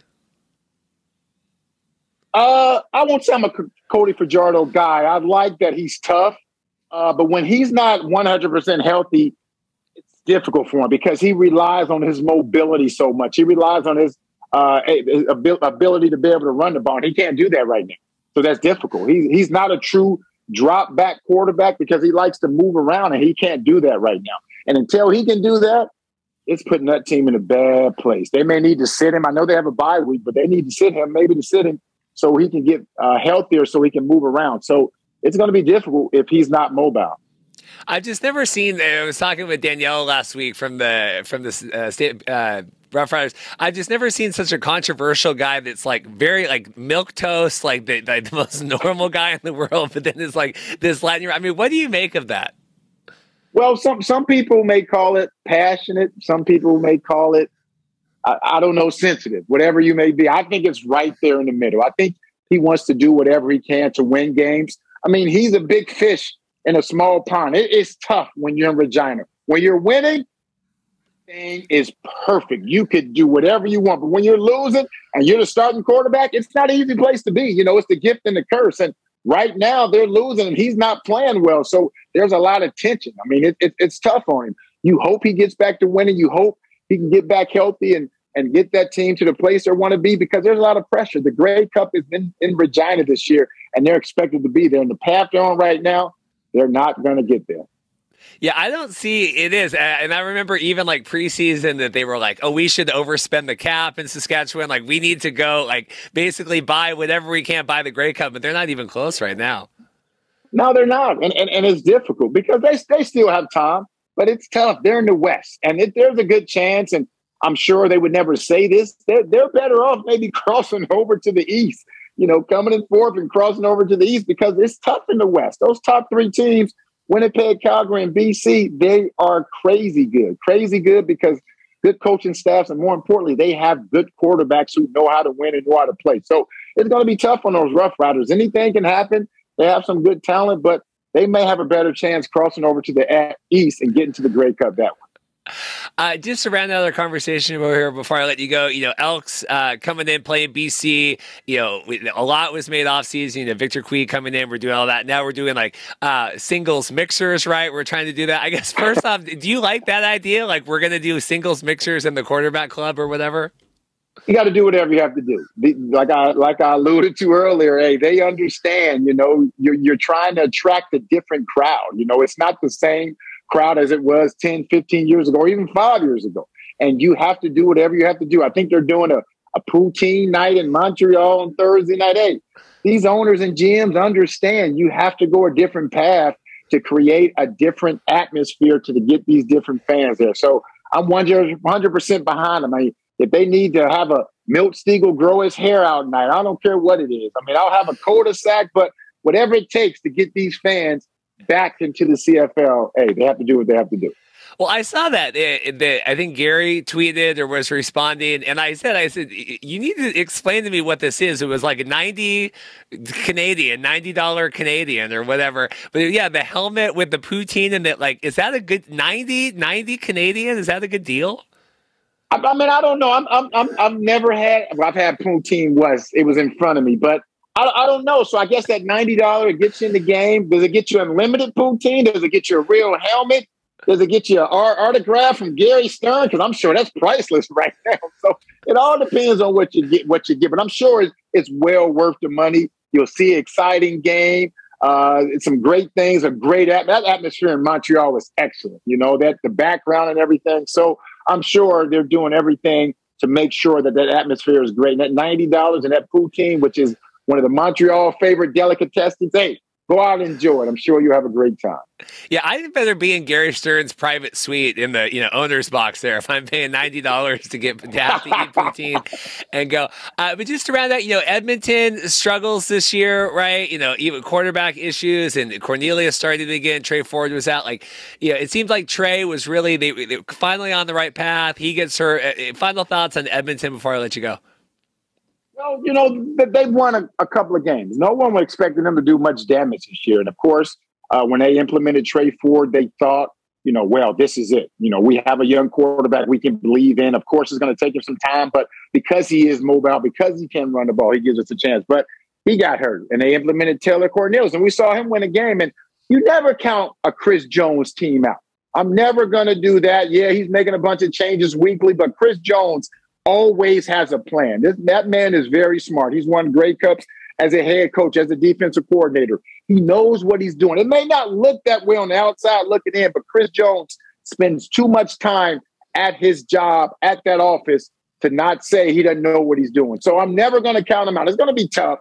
They're in the West. They don't have that legit quarterback. They have some other pieces they're trying to get together. But I'm never counting out a Chris Jones team in each and every game, regardless of who they're playing, because of what he's been able to do. It's just weird, and we're colored, our friend of the show, Matt Mangle, he was on there as the puncher, got released. They bring in John Ryan, who was was not playing at all, and then got signed. I mean, what did you make of that? That Chris Jones, I want that now. I could have had him 2 weeks ago, but now we're going to trade for him and then release Matt Mangle. That's what mad scientists do. You never know what's going to happen. They go back in the lab and they're creating things and they don't like it. Things blow up and they come back out and they say, okay, what am I going to do now? That's what Chris Jones is doing. So we should never be surprised by some of the moves he makes. I mean, he may call me up later on and say he needs an extra DB, not even receiver, a DB, and he may do it. But that's what Chris Jones do. But as I alluded to, I'm never going to count him out. I'm never going to say what he's doing that makes sense, because he's been successful. So how can you say what he's doing is not making sense when he's been successful in the past? So give him some time. It's not going to happen this year. Let's be honest. It's going to take a lot for it to happen this year. But years to come, and I guarantee you, Chris Jones will have a successful team in Edmonton. Well, Milt, I thank you very much for taking time again. Busy schedule, doing all this to come on. Be nice. I was kind of researching this morning. I see a lot of articles like, does the CFL panel like each other, whatever. I just hope you guys all have fun. I just hope that you guys all get along. Like, I enjoy it, but I'm just like, I don't want that to be the overshadowing, lingering thing here. I mean, what do you make of that? You know what? We talk about football for a living, so we never take each other serious. I know some pundits take this job serious, but man, I talk about something I've been doing since I was 4 years old. I talk about it and I get to watch football. I'm going to enjoy life. I'm going to have fun. I let my hair down all the time. I enjoy it. Sometimes we have to be critical of others, but at the end of the day, we're all going to have fun and we love each other. I mean, how could you not love this beautiful face? I don't know what you're going to say about your face, but how could you not love this right here? Last question. You said nothing was off the table. I want to know your opinion on Matt Dunnigan's beard. You know what? Hey, I had to go with it. He had to change it up. Would I ever cover up this beauty? No, not saying Matt is ugly, but every now and then you got to change your looks up. You want to make things different, but I have no problem with it. Matt keeps himself in shape. He works out hard, so I have no problem with it. Well, Milt, thank you so much again. Good luck with everything, and I really appreciate you taking the time. All right, man. Thanks for having me on. Take care. Go Winnipeg! Well, I'm excited today. We have Sarah Said here with The Parleh and FanDuel Canada. I'm always excited to get more female voices on here. We had Daniela Ponticelli on last week as well, because the CFL is kind of so male-dominated, a lot of older, kind of white journalists. I like getting a wide range of opinions, so thank you so much for coming on. How are you? Good. Thanks for having me. So talk me through, so you're with The Parleh covering CFL. What's your role kind of in the CFL sports media for people that aren't familiar with your work? Yes, so I do pick videos daily, and pick videos are basically like something we do in-house where we'll run down like what a certain matchup will be for any sport. So I do a lot of women's sports as well as CFL. So for example, the Tiger Cats are playing the Toronto Argonauts. This is my pick for it, like betting pick. Why is this my pick? And kind of sharing those clips on social media.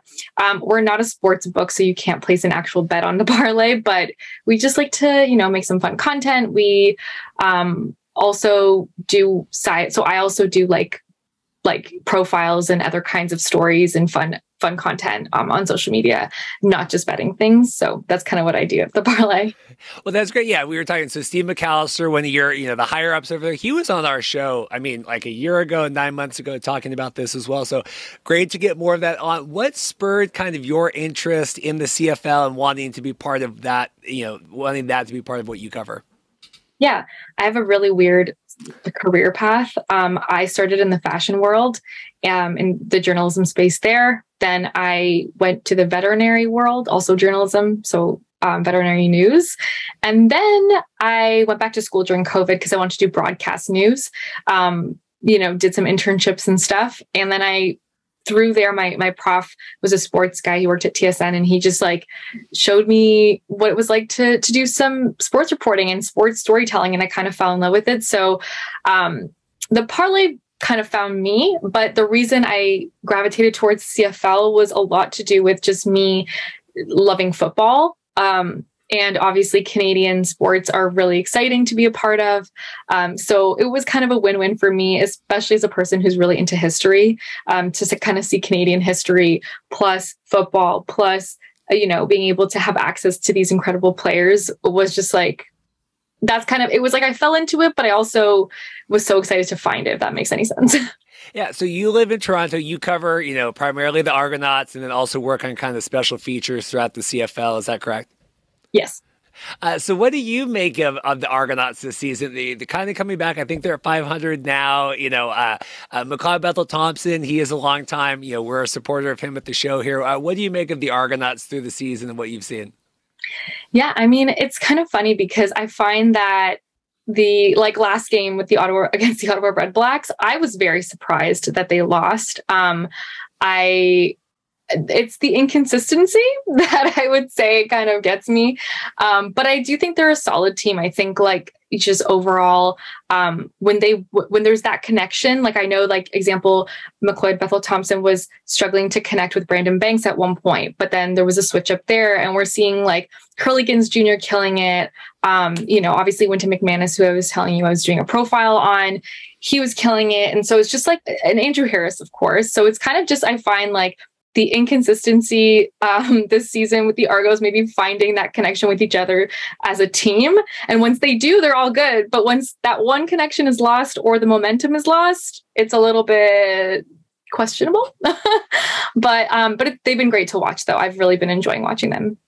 Well, it's good. So, the whole big thing with, CFL, and last year they passed, Bill 218 or whatever, wanting to bring in all this gambling and sports betting and fantasy, moving everything kind of into the modern era with the CFL. What's kind of the reaction that you get for, your videos and your pieces and when you do these daily pick'ems? I haven't gotten any like negative reaction. I know a lot of people are not necessarily like, who are sports fans, maybe don't want to have as much betting content out there. But at the same time, it is kind of an amazing thing to be able to to have here in Ontario and just to be a part of, because like, even though, yes, it's a lot sometimes to see like commercials everywhere and all that, especially if you're not a sports bettor, it's like it's just only going to grow the sports that we have in Canada and in the GTA. You know what I mean? Like having the chance for people in Ontario to bet on the Leafs, to bet on the Raptors, to bet on the Jays, and also obviously the CFL. Like it just makes that attention to Toronto sports and Canadian sports that much bigger, and Americans can get involved and things like that. And we kind of feel more connected also to just like the big leagues. So yeah, it's I don't know if I get any negative reactions so far, thankfully, but I get why people are apprehensive sometimes. Well, it's funny. I mean, even in the USFL here in the States, we cover that. And, it's almost, the sports bettors I talked to almost liked it because nobody knew what they were doing when it came to like USFL betting. And so they were really able to capitalize on that. That's interesting. As someone, younger demographic, right, female, we talk a lot on the show about, Toronto and kind of the Argonauts being kind of lost in the mix of the city there. What reactions do you get from, your friends and coworkers and family when it's like, I cover the Argonauts or, cover in part the Argonauts for the CFL? Yeah, people in Toronto don't care that much about the Argos. And that's just the straight up truth. And it's not because we don't have great fans here. We have amazing Argos fans. I've met a lot of them, and like they are probably the best people I've ever met in my life. It's just that,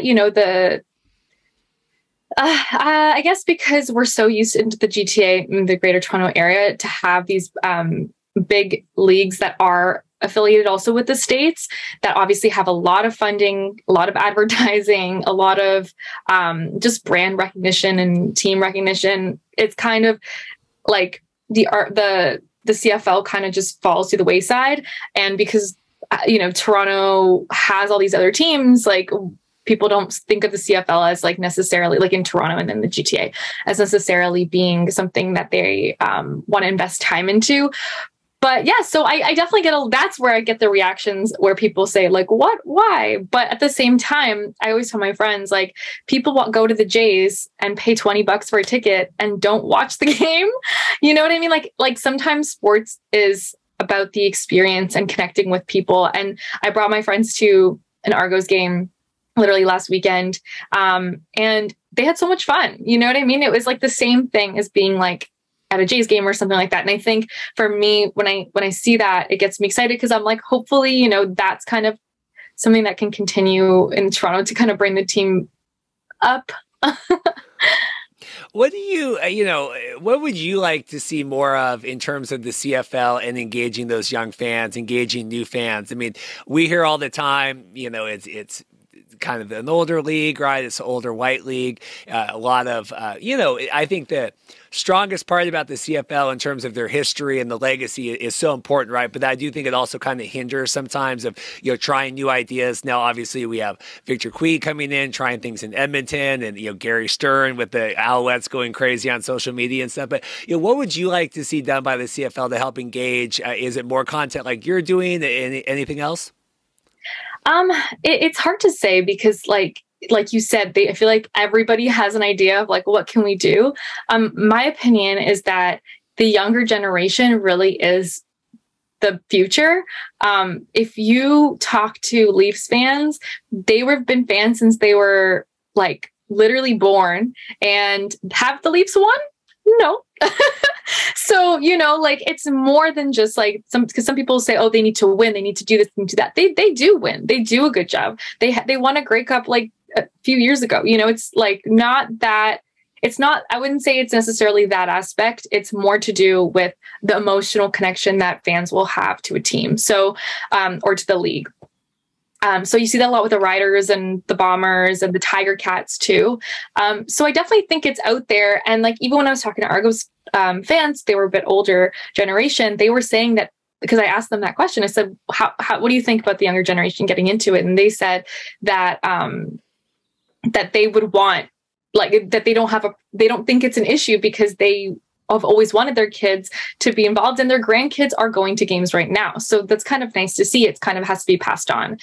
In terms of the league itself and what they can do, like, again, I'm not like a marketing genius or anything like that, but I do think that, like you were saying, like people like Gary Stern getting on Twitter and interacting with people, like that's the world that we live in now. You know, it's like, it's kind of having those connections to the bigger names and being able to have those conversations and even just joke around like on Twitter or something. It makes people want to be involved in that community. Do you know what I mean? So I think definitely just being more active online and open with the younger people too. I don't really know how to get the younger people, maybe have some football events, but you know.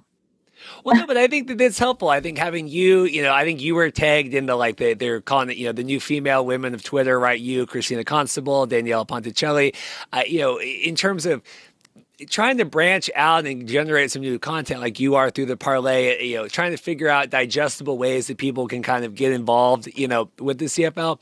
In terms of your, you know, daily picks and stuff, how do you go about kind of putting that together and, you know, sending that content out?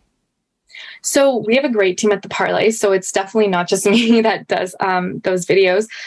So what I'll do for the CFL picks, for example, is I'll write a script in advance, you know, obviously do research. What do I think the likelihood of which team to win is, what the players are looking like, what injuries are looking like, what's the momentum, were they off a bye week, did they lose badly the last game, things like that. Obviously looking at the odds. So I'll see from there too, like what's a bet that maybe that is actually going to be like valuable to bet on.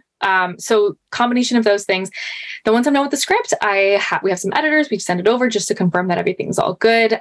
We have a studio we go into. We have a teleprompter, read the teleprompter, record the video, and then we have other editors who work on like making the video all pretty and great. And then we just post it on social media. So it's really a simple way of doing it, but it's also like there's so many great people that help me out with that for sure.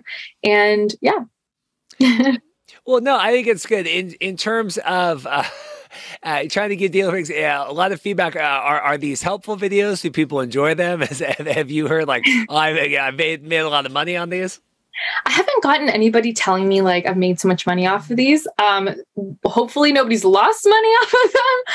That would be horrible. I'm sorry if anybody did, but no, I mean, I've gotten like the feedback that I have gotten, like just in general, is people just want to see more of it. Like, so a lot of times I'll just do the like 1 or 2 videos a week. And I did have like somebody reply to me on Twitter once saying like, do you do this for all of the teams, for all of the matchups? Da-da-da. So, you know, there are people out there who are looking for more guidance with betting, especially with CFL. But I mean, like it is, I'm not going to lie, like it is a little bit nerve wracking to put my pick out there sometimes just because things change, right? Like you can't predict sometimes what the outcome of the game is going to be. And it could be something as simple as weather. It could be like, maybe their flight was for some reason a little bit more delayed or something happened. And, you know, like so many factors go into it, but you know, just as long as I can back up and explain why, like I try to be confident with my bets. Well, but it's important. I think it's important for the CFL. You know, you can't just say, okay, we passed sports betting. This is going to be great. You need to figure out different ways to drive that interest, right? I know TSN Edge does that as well in terms of, and I've talked with Aaron, I think over there about that, trying to get more content out that way. But it's one thing to present this as this is something that you're able to do, but it's another thing to be able to say, okay, here's content now that you can use to work around that and feel like you're educated and partaking in that. It's not just a one-step process there. It's a couple of different steps to get people actually involved in the games, playing fantasy, gambling, things like that. For sure. And then also the odds change. So, you never, if you're reading my pick or watching my pick video, you might go on to the site later on, whether it's FanDuel, Bet365, whatever it is you use, and look at it, and then the odds might be different and you might make a different choice, So it's kind of one of those things where, like I said, there's so many factors involved and so many different steps, like you said, that it's really up to the bettor themselves. And you never know, that's kind of what makes sports betting fun is especially it's you kind of hate, let's say a player does scores and you didn't expect them to score, you didn't bet on that. Sometimes it's frustrating, but at the same time, that's what's so exciting about the whole thing. You talked earlier, CFL and the crowd engagement, right? Getting fans involved. What is your favorite part of the CFL game and being able to cover it? Oh my God, definitely the fans and the community. When I went to Touchdown Atlantics a few weeks ago in Halifax, it was probably the most fun I've ever had, because there was obviously Saskatchewan Warfighter fans as well as Argo fans, and they were so passionate about the game, passionate about their teams, and also just want to truly have fun and connect with each other. Even they were just also hanging out with each other and doing things, and there was events going on, and they were really, so excited to be able to be supporting the league. And I think for me, I'm so extroverted. I don't shut up. I cannot stop talking to people. It's just part of my personality. So to be in an environment like that, to be able to speak to all these different kinds of people about what their thoughts are on the CFL and what they hope the future is, how they feel about it now, and all these different things, that's my favorite part for sure. And also just even connecting with the players. I think at the end of the day, they all have stories to tell, and it's just really great to be able to tell those stories. Are you feeling good for the Argonauts here, kind of as we've moved past the first third of the season? How are you feeling for them, just in general vibes? I have good feelings, but at the same time, playing the Tiger Cats coming up for a few games, it could be like I said, the momentum could be crushed. Perhaps, depending on the results, depending on even the environment with the fans and stuff like that. I know that's a huge rivalry, and Tiger Cat fans are very passionate. So, it could kind of go both ways. But, so far, I feel like I said, when the team is locked in, you can see how feel it just makes sense, especially when you have I always talk about Andrew Harris, but when you have Andrew Harris doing what he does, for example, or just like I said, also too, Curly Giddens Jr. has been killing it. When you have these key players who are consistently showing out, it's probably it's a good team. It's just that it's probably more than just the skills themselves. It has to do more with the emotions behind it that could prevent them from maybe getting to where they got to be. That's my opinion. I'm curious, as someone newer coming into the league, covering that, kind of the reaction that you've gotten across from other media members, other fans and stuff. Because we're American, and when we got into all this last year, it was a little bit of okay, who are you? What's going on here? Okay, welcome to our world. What's it been like for you, kind of joining the the CFL media, for lack of a better word? Yeah, it's been great. Everybody's been so nice, welcoming, and helpful. I'm not shy to say that I'm new, and I'm also newer to sports. So I'm okay with that. I'm the kind of person that will ask questions, that will do the research, that will try my very best, but also sometimes I just don't know things, or I wasn't there when an event happened that everybody remembers. And so I have to do that extra research. And I'm okay with that. I don't think that, I think that it's part of life. Sometimes, you change career paths and you do different things, as long as you're passionate and you're willing to immerse yourself fully and like in a genuine way, I think it's all good. And everybody that I've met has been so supportive of that. They've honestly like been excited to teach me things. They're like, oh my God, Sarah, like, this is some advice for this, or, that they'll tell me about some history that I don't know, or they'll connect me with somebody. So I'm really thankful for that. So Sarah here with Parleh, FanDuel Canada. So if people want to learn more about, your daily picks, see more of the features you're doing, right? You do a lot of specialized features, on players, right? You did the Touchdown Atlantic, trip and all that stuff. Where would you have them check out? Can they get all that content? Yeah. So definitely follow the Parleh. It's at the Parleh, Parleh. You can definitely follow me and you can follow Parleh on Twitter, Instagram, TikTok. Me, I'm Sarah Ann Said. So Sarah, ANNESAID. And also like I'm on everything. So yeah. This is great. Like I said, love meeting new voices, love having new, diverse, younger, female voices, everything coming on the show. So thank you so much again for sharing your time, and hopefully we'll get you on again here, talking Argos and everything else CFL. Sounds great. Thank you for having me. Well, I'm excited today. We have Simone Eli on with WKRG out of Mobile, the crusader against all that is Frank Murtha and MLFB. Now, Simone, how are you doing today? I'm doing well. I'm still kicking. I haven't been dug up in a backyard somewhere at the hands of Frank Murtha after all of this MLFB talk. But man, it's just been a whirlwind. My goodness. Well, yeah. So obviously, I had hesitated against doing a lot of MLFB coverage the last few months on the podcast, and this is kind of why. But you have come to light, Twitter and everything else really shining the light. You were there for a lot of this. And, we're talking about the collapse now, the collapse of MLFB. First off, I want to just know, how did you become involved? Because we all live in this alt football space. Like we all know, and we've been tracking the AAF equipment that they bought back in, 2019 or whatever to this. So how did you get involved in this MLFB nonsense? Well, honestly, it was because we found out that the MLFB was going to come to Mobile. And so we're in the middle of what I would call like the dry season. There's not a lot of it, in sports, but the dead of the summer when nobody is in school and there's no college football or high school football or things to talk about down here in the South, we'll pretty much take anything that we can get. And so we find out through the Mobile Sports Authority that MLFB is going to come here. And I'll never forget it. We were sitting in the office one day and we get that phone call and I'm like, who? The MLF? What? Like, what is this? And so obviously coming off the heels of the USFL and the success that they had, we're thinking, okay, well, maybe this is a thing. Well, it took about 30 seconds of a Google search to realize that this is really not a thing. Like this has never gotten off the ground.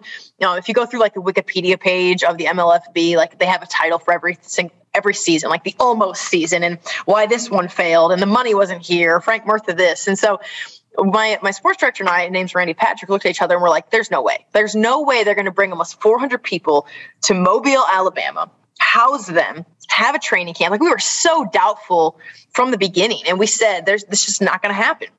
And so sure as heck, they showed up and I'm like, all right, well, they're here. Maybe this is actually going to roll. And then the practice begins and it's like, okay, well, maybe this is legit. So that's really how things got started. And, in Mobile, we're a good sized market. We're not the biggest market. Obviously Birmingham is in the state, but when you have something like this coming to the city, to a stadium that has kind of gotten some bad pub recently because of some shootings that have happened at high school football games and really not a lot of revenue building for that stadium. So if you see anything coming to the stadium or coming to the city, we're going to bite. It's sports. It's, it's football. So we want to see what it's all about. And so that's really how things got started, man, when it comes to our coverage and our knowledge of the league.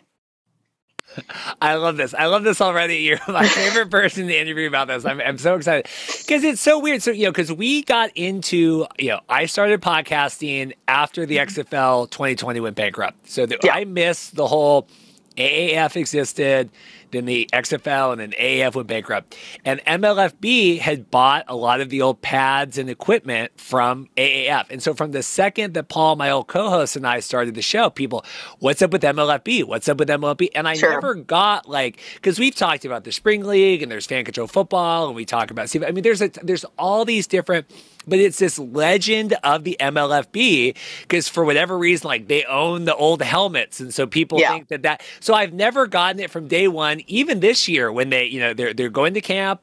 I go, we don't have a TV deal. We don't have any sort of broadcast. There was rumors, oh, they're going to be on like Amazon or Netflix. I'm like, I don't see them being on Amazon. No way. But even when they were in training camps, I'm like, I do not believe that I firmly believe they're not kicking off. And then lo and behold, so it kind of all the news came out about this time last week. I mean, it all just kind of broke that Sam Jess, he's one of our sports reporters, comes on. He had gotten a call from, I think, a couple of players or agents that were like, we're locked out of our hotels. We can't get, or we're being asked willingly to leave. Like, how did that all go down for you guys? Okay, so it's a crazy story, and it was. So I had just been coming off my sister's bachelorette trip in Nashville. And so quite frankly, I was not really paying attention to what the heck was going on in Mobile. I had been gone for like an entire weekend. And I got back and I'm sitting there again with Randy and I look over and I'm like, hey man, what the hell's going on with this league? Like I saw something on social media, like they're having a jamboree. They're doing something. Now mind you, my husband is a high school football coach down here. So there's some local guys doing stuff with equipment. And so like, he was sending me some things like, hey, this is actually kind of happening. And so looked at Randy and I'm like, hey man, like what's going on with this league since I've been gone? He's like, oh crap, I got a call from a guy, with the Mobile Sports Authority yesterday. He wanted to tell me something. Let me call him. So this is Thursday. And so he calls him and Randy starts laughing. He's like, I told you, man, I told you. And so I start laughing. I'm like, I don't know what's going on, but I know some crap is going down already with this league. Shocker. He gets off the phone, kind of come to find out, this is when we're getting news that these guys are getting kind of kicked out of these hotels. So we look at each other and we're like, well, crap, this hotel is like a 5-iron from our TV station. So we get in our personal vehicles and we ride over there and sure as heck, there's 20 football players sitting in the lobby, half a dozen coaches, a couple league officials, if you want to call them that, out there. Everyone's like got their panties in a wad. And I'm like, wow, like this is seriously like unfolding right now, right before our eyes. We're watching it. And it was crazy because there was like it was split in that moment. It was like, all right, here's the people that want nothing to do with us. Cause I let them know who I was. And like I'm not trying to go in there and be secretive. Like I'm with the media, whatever. And then there was like folks like, okay, no, I want to tell you what's going on. And I'm like, well, I want to hear about it. Like what's happening. So that's really how we got word of the first kind of falling out. So we went down the road. Here it is, all these folks. And you're seeing a couple different things.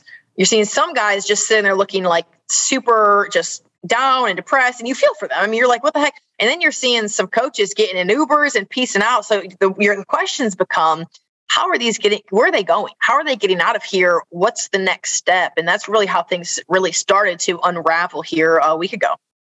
Yeah, there was a league this time last year. It was like the NGL, I think is what they call, like very similar thing where all the players showed up and it's like they ran out of funding. Yeah.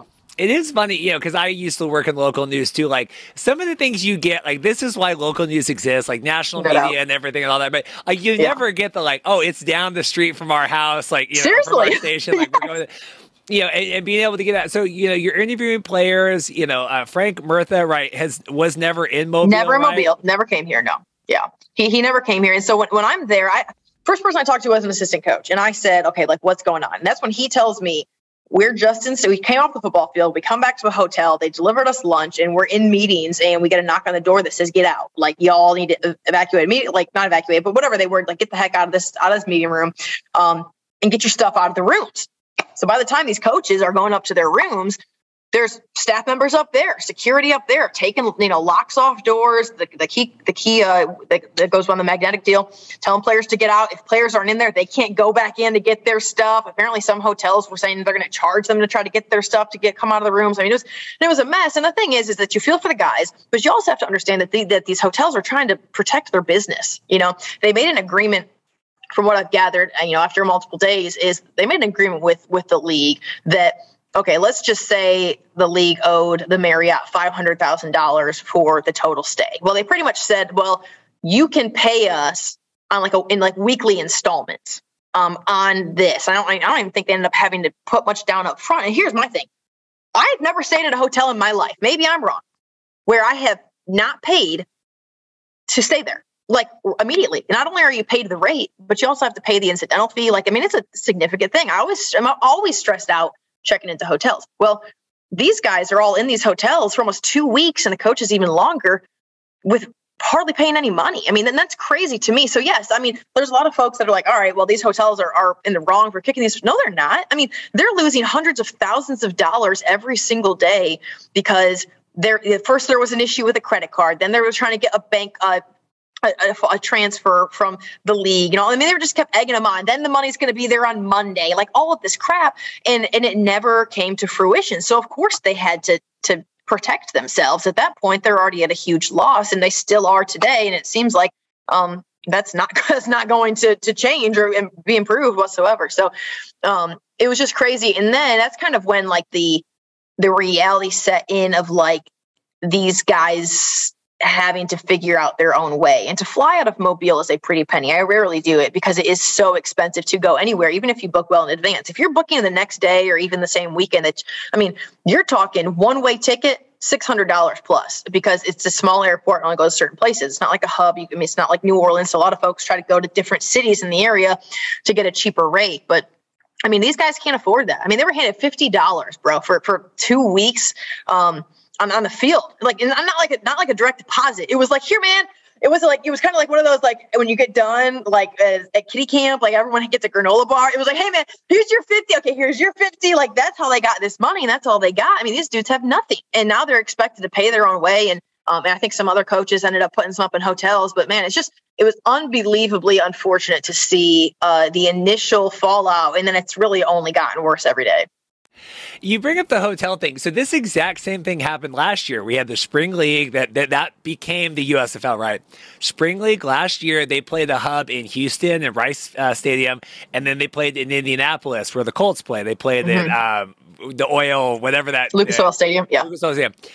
Same thing. They owed the city of Indianapolis $1.4 million.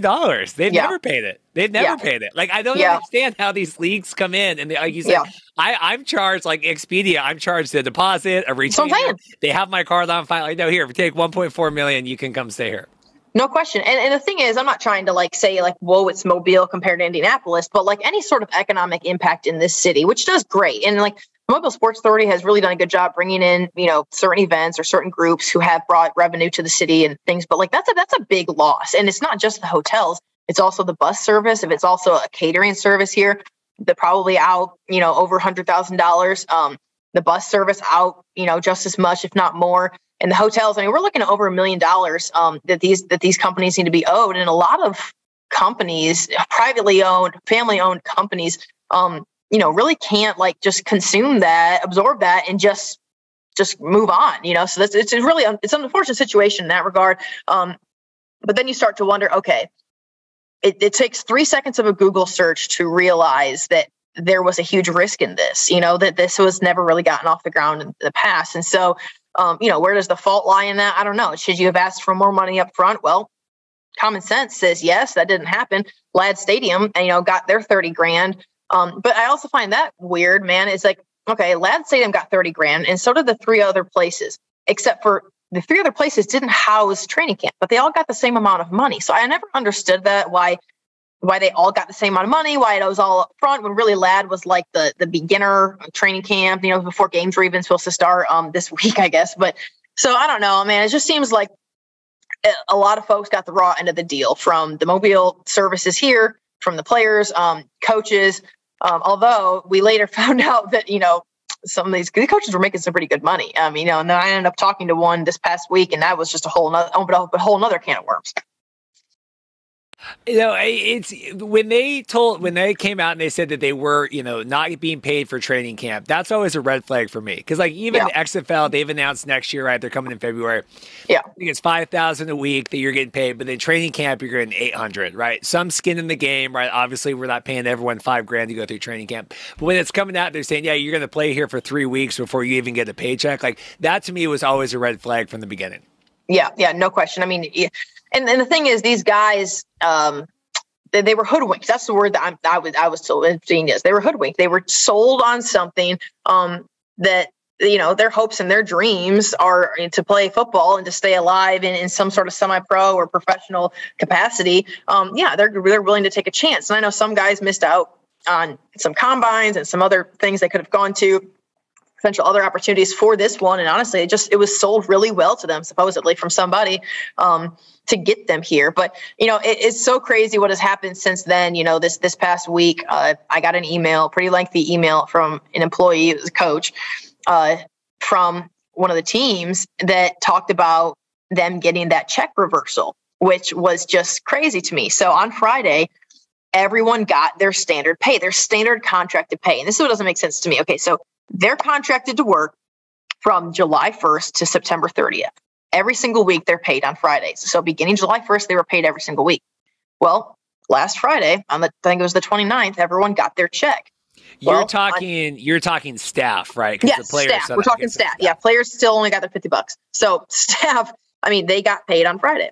Well, come Tuesday of this week, that was reversed. So it's literally deposited into their bank accounts, and it is reversed on Tuesday, taken out of their accounts. And this coach told me he called his bank and said, "Can you stop this? Like, this is money that was owed to me." So despite the fact that it's totally wrong, they signed a contract to be paid through September 30th. They're not going to do that, obviously, because they don't have any money. But this was hours actually worked the week before. That they actually worked and were due. And instead, this money is just taken back out of their bank accounts. And technically, legally, they had 5 days to do it. And so in that regard, I guess they were allowed to do it. But it's just crazy to me that in that same breath, Frank Murtha is just putting out statements that are honestly just lies. They're actually lies. To say, one, that their first goal was to help coaches and players get out of the city and get home is completely not true. I sat there and interviewed multiple players at the airport who paid their own way, who had to call their aunts, uncles, whoever, to pay for these tickets, had no way home, nowhere to stay the night before when they got kicked out of the hotels. So it's just not true. All the coaches paid their own ways. And then to even put out there that this is just a postponement of the season is total BS. It's total BS. I can get up on my high horse right now, but it was a lie from the beginning. We're seeing the fallout continue. Then they're pulling paychecks from everybody. Why even try to continue? I'll tell you why. Because he thought people would continue to try to invest into this company. And I'm not going to sit here and pretend that I know a bunch about stocks, because I don't. And I don't care about the stock market. My job is not to care about the stock market. My job is to report the news and the facts that we find them out to be in this entire situation and this fallout, especially for our city. And it's unfortunate because he is trying to sell something into people that he knew was dead. He knew wasn't going to get off the ground. And I had one league official telling me in the hotel, "Oh, we're bringing him back in 2 weeks." Well, no, the hell you're not. Y'all don't have a dime. Well, that's the thing is, and we said this last week, I had Mike Mitchell on, kind of like I said, right as this all kind of came out, I said, anybody that would come back in 2 weeks is insane. It's like, this was your window.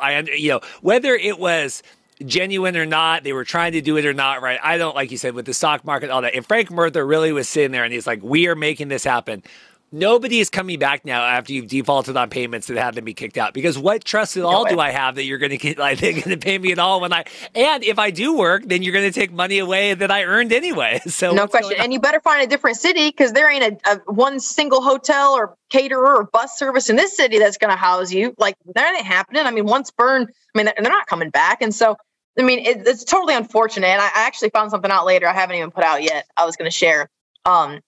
So the Wednesday before the Thursday, the D-Day Thursday of everything blowing up, the Wednesday before, the Alabama Airborne cut 5 players. And so those 5 players were sent back to the hotel to leave. The coaches told them, "Hey man, we got to get these guys." They told 2 officials on the ground here, "Get these guys some airfare. Here's where they need to go. You need to get them out of the city. They're not part of the team." So the team gets off the practice field. Well, these 5 guys are still at the hotel. And the coach is like, "Hey man, why are they still here? They're not on the team." The officials are like, "Well, what did you want? Same day travel?" And they're like, "Well, yeah, they're not with us." Well, they're like, "Well, can they come to dinner tonight and then we can get them out in the morning?" And they're like, "Bro, how are you going to have these people that just got cut come to dinner with a team they're not even on?" But again, not football minds, not people that understand the game. Anyways, well, they book them flights, bro. Okay, so they book them flights on Wednesday. All right, the day before everything went to crap. Maybe this is what pushed them over. They book them flights for the next day out of Pensacola, which is about an hour out of Mobile. So come Thursday morning, Alabama Airborne is practicing at Ladd Stadium. All right. These 5 guys that got cut the day before are in a freaking car going to Pensacola to fly out. Well, they do. At the same time that they go and fly out, everything is getting shut down. And so these guys who got cut, talking about blessing in disguise, they got their stuff paid for by the league. And there they are on a first flight out of Pensacola that day. So come to find out, the guy that took them had the keys to Ladd Stadium. The team has since been back in the hotels. They didn't even have the keys to go to Ladd to get their equipment out of their lockers to leave after the league starts to shut down. So it's just crazy to me to hear that guys who were cut end up getting out. The guys who were still on the team or potentially going to be on the team, going to training camp, had no ability to get out. I mean, it was total chaos. I mean, that was just one thing behind the scenes, because there were so many other things, like the bus service. And it wasn't on the bus. It was on the organizers. Like, there was people not being able to go to practice because there wasn't enough bus room. And again, it wasn't the services. It was the organizers. This was never organized from the onset. It's always been such a mess. And man, it's just crazy. And it's crazy. It's like, Randy and I sat here the day it all went down and said, there's no way this is going to happen. And sure as heck, I said, there's no way they play a game. And guess what? They're not. It's just, to me, and I laugh just because the chaos of it. I mean, I don't make light of any of the players getting caught and all this. And that's what's so frustrating about all this is, like you said, it's these guys that put their lives on hold, miss combines, miss other practices, taking time off of work, maybe left a job. Hey, I'm going to come out, I'm going to work for 3 months. And then to be stuck out there, having put in time, have no money, have to spend your own money to go back. Like, that's the most frustrating. I'm a contract worker too. That's the most frustrating thing. Is like, well, now I got to pay money out of my own pocket to get out of this situation now without being paid. Yeah. And apparently, I was also told that the people who came to Mobile, so not coaches, but players, a lot of their flights weren't booked until the day before. Well, anyone who books flights the day before knows that you're going to pay a pretty penny. So that in and of itself, I think it was kind of a red flag for a lot of people realizing, like, okay, they don't have their stuff together. The guys they're inviting to training camp to kind of go through like a tryout service.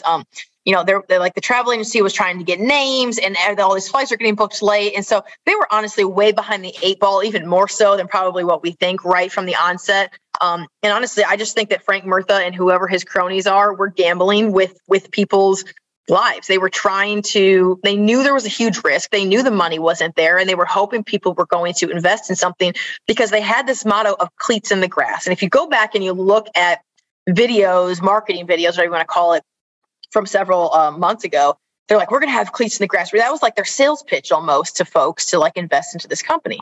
And because they ended up having a jamboree, which had like 10 people there, and because they ended up going through some practices, like they thought people would be like, wow, this is real football, and nobody bought it, and literally and figuratively. And here we are today.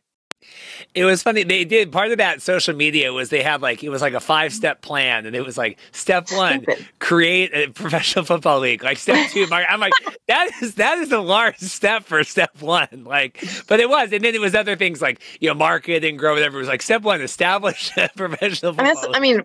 It's the most like, doesn't even make sense. Like, their organizational plan from the onset it seems like a scam. I don't know how else to put it. It seems like it was a scam from the beginning. And we laugh about it. We're like, oh, I told you so and all that. Real lives were impacted. Guys who don't have a whole lot, are they going to see that? I don't know. I saw one report that said maybe some guys saw some money. I have yet to hear that. I hope that they do, because $1,000. But I mean, shoot, that's a lot of money to me. I don't want to go pay $400 for something that's not mine to pay. So if I did, I would expect to see that back. And so, I hope for these guys' sake that they do. I hope that they get other opportunities. But what a complete disaster. And honestly, like, I don't see the money coming back for the city vendors anytime soon, if ever. So just to round this out, because I could talk to you about this forever. This is fascinating. No question. So have you talked to Frank at all, or has this all been through statements? Okay, no. So that's another thing, is that I have reached out to just about every single number, email, whatever that you could possibly reach out to when it comes to anyone in the corporate part, if you want to even use that term loosely, corporate MLFB, if that's a thing. It doesn't even have a website anymore, about anything. And the only thing we got was initial statement, which was no comment. That was the Thursday of the mess. Then we were told kind of under the table, hey, there's going to be a statement tomorrow that is going to, one, show that we have the money and talk about like a future plan, which is not what it was at all. The official statement that we got was, hey, we hate this happen. We're going to postpone the beginning of the season, which is total crap. And we're going to help guys get home. And that's literally, other than that, it has been radio silent. So I don't know. I'm sure there's lawyers involved. I'm sure that there's, hey, they're trying to not be responsible or liable for things, I'm sure. And the vendors here, aren't really talking a whole lot because, they don't want to get in bad. They want to see that money come back to them. But is that going to happen? Very, very doubtful. So that's kind of where we're at now. It's like this holding pattern. And I don't know. Somebody tweeted something a minute ago about them losing entirely any funding that they had that was going to be back the league, and so it's just going up in flames. I really hope that for the future that this isn't attempted again, because history says that it will be attempted again. History says they're going to make another effort to pretty much sell these guys on their hopes and their dreams and convince somebody in some city somewhere to do this, and it's not going to work. It's never worked, and it's not going to. Yeah. We saw the tweet too. It said that the $10 million equity line they had was pulled. So it seems like, but like I said, if you're banking on that, they supposedly had money. I mean, that's the question of they came in. I've heard they had 30 million, whatever. Like, where did that go? Did they ever have all that? I know Frank Murtha paid salaries to himself and everybody else. So I'm just going to tell you right up front. This is something that I was told by someone that I would say is a credible source in the league. Now, I haven't asked other folks about it. This is somebody who I've gotten a lot of information from, and it's trustworthy information. But it just seems, I'm not saying this isn't trustworthy. I just think that, I don't know. I don't know how much there is to this, but I'm going to share it anyway. This is a podcast, not a newscast, so I can do that. I feel like this is a safe space for me to share something that could potentially be hearsay. Is that okay? That's fine. I mean, we're prefacing this that this is, a secondhand account. Yeah. Okay. So what I was told was, they purchased this equipment and the equipment was in San Antonio. Is that true or not true? The equipment was in Texas somewhere. I would say when the AAF shut down, I think they're, continue. I'm going to research. Okay. Well, so what I was told was that the equipment was in San Antonio and that the league, and again, I don't know. I'm telling you right now, I don't know. I picked all of this up, all this MLFB up stuff, just like how we started this conversation when they decided they're coming to Mobile. So a lot of history with alternative football leagues, other than the Birmingham Stallions a couple of years ago that you referenced, and the USFL, it's not really our mojo down here. College football is, so I don't have a huge ton of history. But long story short, I'm told that Major League Football tried to kick things off in Texas, and they wanted it to be somewhere around this equipment. I don't know if it had to do with the equipment being there, but they wanted to kick off training camp and have all of the things begin in Texas. Well, apparently they looked into trying to do things at the Alamo Dome, but it was too expensive to do at the Alamo Dome. Then they looked at somewhere in San Marcos, and they felt like it wasn't good enough city to do in San Marcos. Well, the reason that this supposedly matters is that one of their top investors, who was good for 10 million, was based out of Texas and said, if you're not doing it in Texas, I'm not in. And again, I'm not stating this as fact. Again, I'm telling you this is something that I was told. I don't know about all of these stocks and investments and what was going on behind the scenes. But what I was told was one of their primary investors was based out of Texas and said, because of the way that it would be with taxes and some other things with the state, if this isn't happening in Texas, then I'm not in. And at that point, it was a little too late to completely backtrack on trying to start the league with or without this person's money. Again, that's just something that I was told. I'm sharing it because you were just referencing where did this money go? It sounds like that could be a big chunk of it. What that really means, I don't know. But I think that the initial thought process was that it was going to start in Texas. So there could be some, clout in that. But this guy was good for a lot of other information. And so I could see that there being some truth in it. Yeah, no, and that's this. With what I remember. So back, they purchased the equipment. This was November 1st, 2019, MLFB. They bought a lot of the AAF Commander stuff that was obviously based in San Antonio. So that definitely correlates with what my memory was as well. So it said they sold about 50% of the stuff, including team laptops and other AAF inventory. Nice. Well, it just seems like it's all shuffling around, and it's just been, I don't know. It's unfortunate. It's unfortunate for the guys, unfortunate for the vendors. Where it goes from here doesn't really seem like there's going to be, anything positive, but I don't know. Well, Simone, this has been very fun. I really appreciate it. I hope that there's some other upstart football thing in Mobile so we can bring you back on, because I would hate if this was a one and done to have you come on and talk us through all this. This has been like the most exciting thing I've covered since I was in Mobile. I've been here a year now. I was in Birmingham the last 5, and obviously there's a ton going on in Birmingham, and we had, the XFL and the Stallions and all the crap, whatever. And so down here, this is kind of like a wake-up call. Somebody tweeted at me and said, Simone thought she was going to go to Mobile and just live this quiet life. And then the MLFB started, and I was like, you know what? That is the truest thing I've read. So here we are, and honestly, I think it's pretty cool. It's opened up like this whole new world of people who are super, super interested in like alternative football leagues that I didn't really know existed, because my life is consumed by Alabama and Auburn and high school football here. And so to see just how many people are super interested in this and knowing what's going on, I have definitely grown a sense of appreciation for that. It's a weird. I've even talked. We're XFL is coming on board now, right? They're getting ready for their February. And I've even talked to some of their people, and I'm like, you really need to be ready for like the fan base that you're targeting here. When you're in the alternative football, like it's a very weird, hardcore, passionate fan base. So yeah, it definitely is that. But it has been super fun to be a part of it, even if only for a week or so. It has been. It's been delightful. Well, Simone, thank you so much for coming on. Hopefully you'll have some quiet days ahead here, but I certainly appreciate your recount of everything. Thanks, brother. Appreciate it, man. Thanks as always to all of our guests for stopping by. Greg Parks, a long extended interview with Greg. Greg's getting ready to go back to school here. I think he is in school now as you listen to this. So really appreciate that last minute, recording from Greg, fitting us in before he goes back to, his real job during the school year. As always, Milt Stegall taking the time out from traveling, doing the CFL panel and all of that stuff to come on the show to talk CFL. Sarah Said, really appreciate that with the parlay coming on. And then Simone Eli, the late-minute addition to come on to kind of entertain us all football fans with her MLFB talks. Really appreciate that. So last week on the show, during my interview with Mike Mitchell, I realized that I hadn't actually challenged Mike to his wager. He lost his wager. We had the Toronto Argonauts when they came and played the BC Lions earlier this season. BC wiped the floor with them. Mike Mitchell was supposed to sing "O Canada" on the show. We kind of forgot. So I said, well, if you had made it that far in the episode, send me a DM, send me a Twitter, say, "Oh, Canada." I'll put everyone in and try to figure out, someone get a prize for like listening that late in the show. Got a lot of responses. Zach, everyone did that. I got a lot of XFL writers, sending me stuff. I'm decided the winner this week, and I'm doing this as an olive branch. Cheese Soda Jake, listener of the podcast. I am extending the olive branch. Sometimes I think I make Jake a little grumpy with all my talks.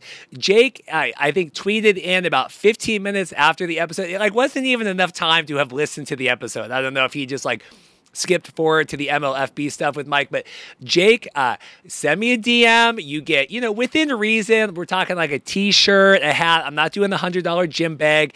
I'll send you an item from the XFL shop. You let me know. It's great for me because I don't have to mail anything out. We'll just send it that way. But Cheese Soda, I think that's your username. But Jake, you know who you are. Just remember this. Remember, Reed is not always a bad guy. All you people, I think sometimes, we ruffle feathers on here, but I really stand by the journalistic work, especially this week, the journalistic work that we are doing on the show, pointing out things and voicing our opinions on that. I think that will do it for me today. Should have some big announcements here coming up. Lots of good guests. I have the next 2 or 3 weeks lined up with guests. So really exciting. Already everything set up for next week. If you like the work that we are doing in the world of the CFL, I have great CFL guests coming up, XFL and USFL. Please like and subscribe. The wind is blowing here. I think this should sound okay. I'm going to log off now before I test my limits too much with trying to hold off the wind and elements today. So thank you guys so much as always for checking out the show. Like and subscribe. We'll see you next week. Take care.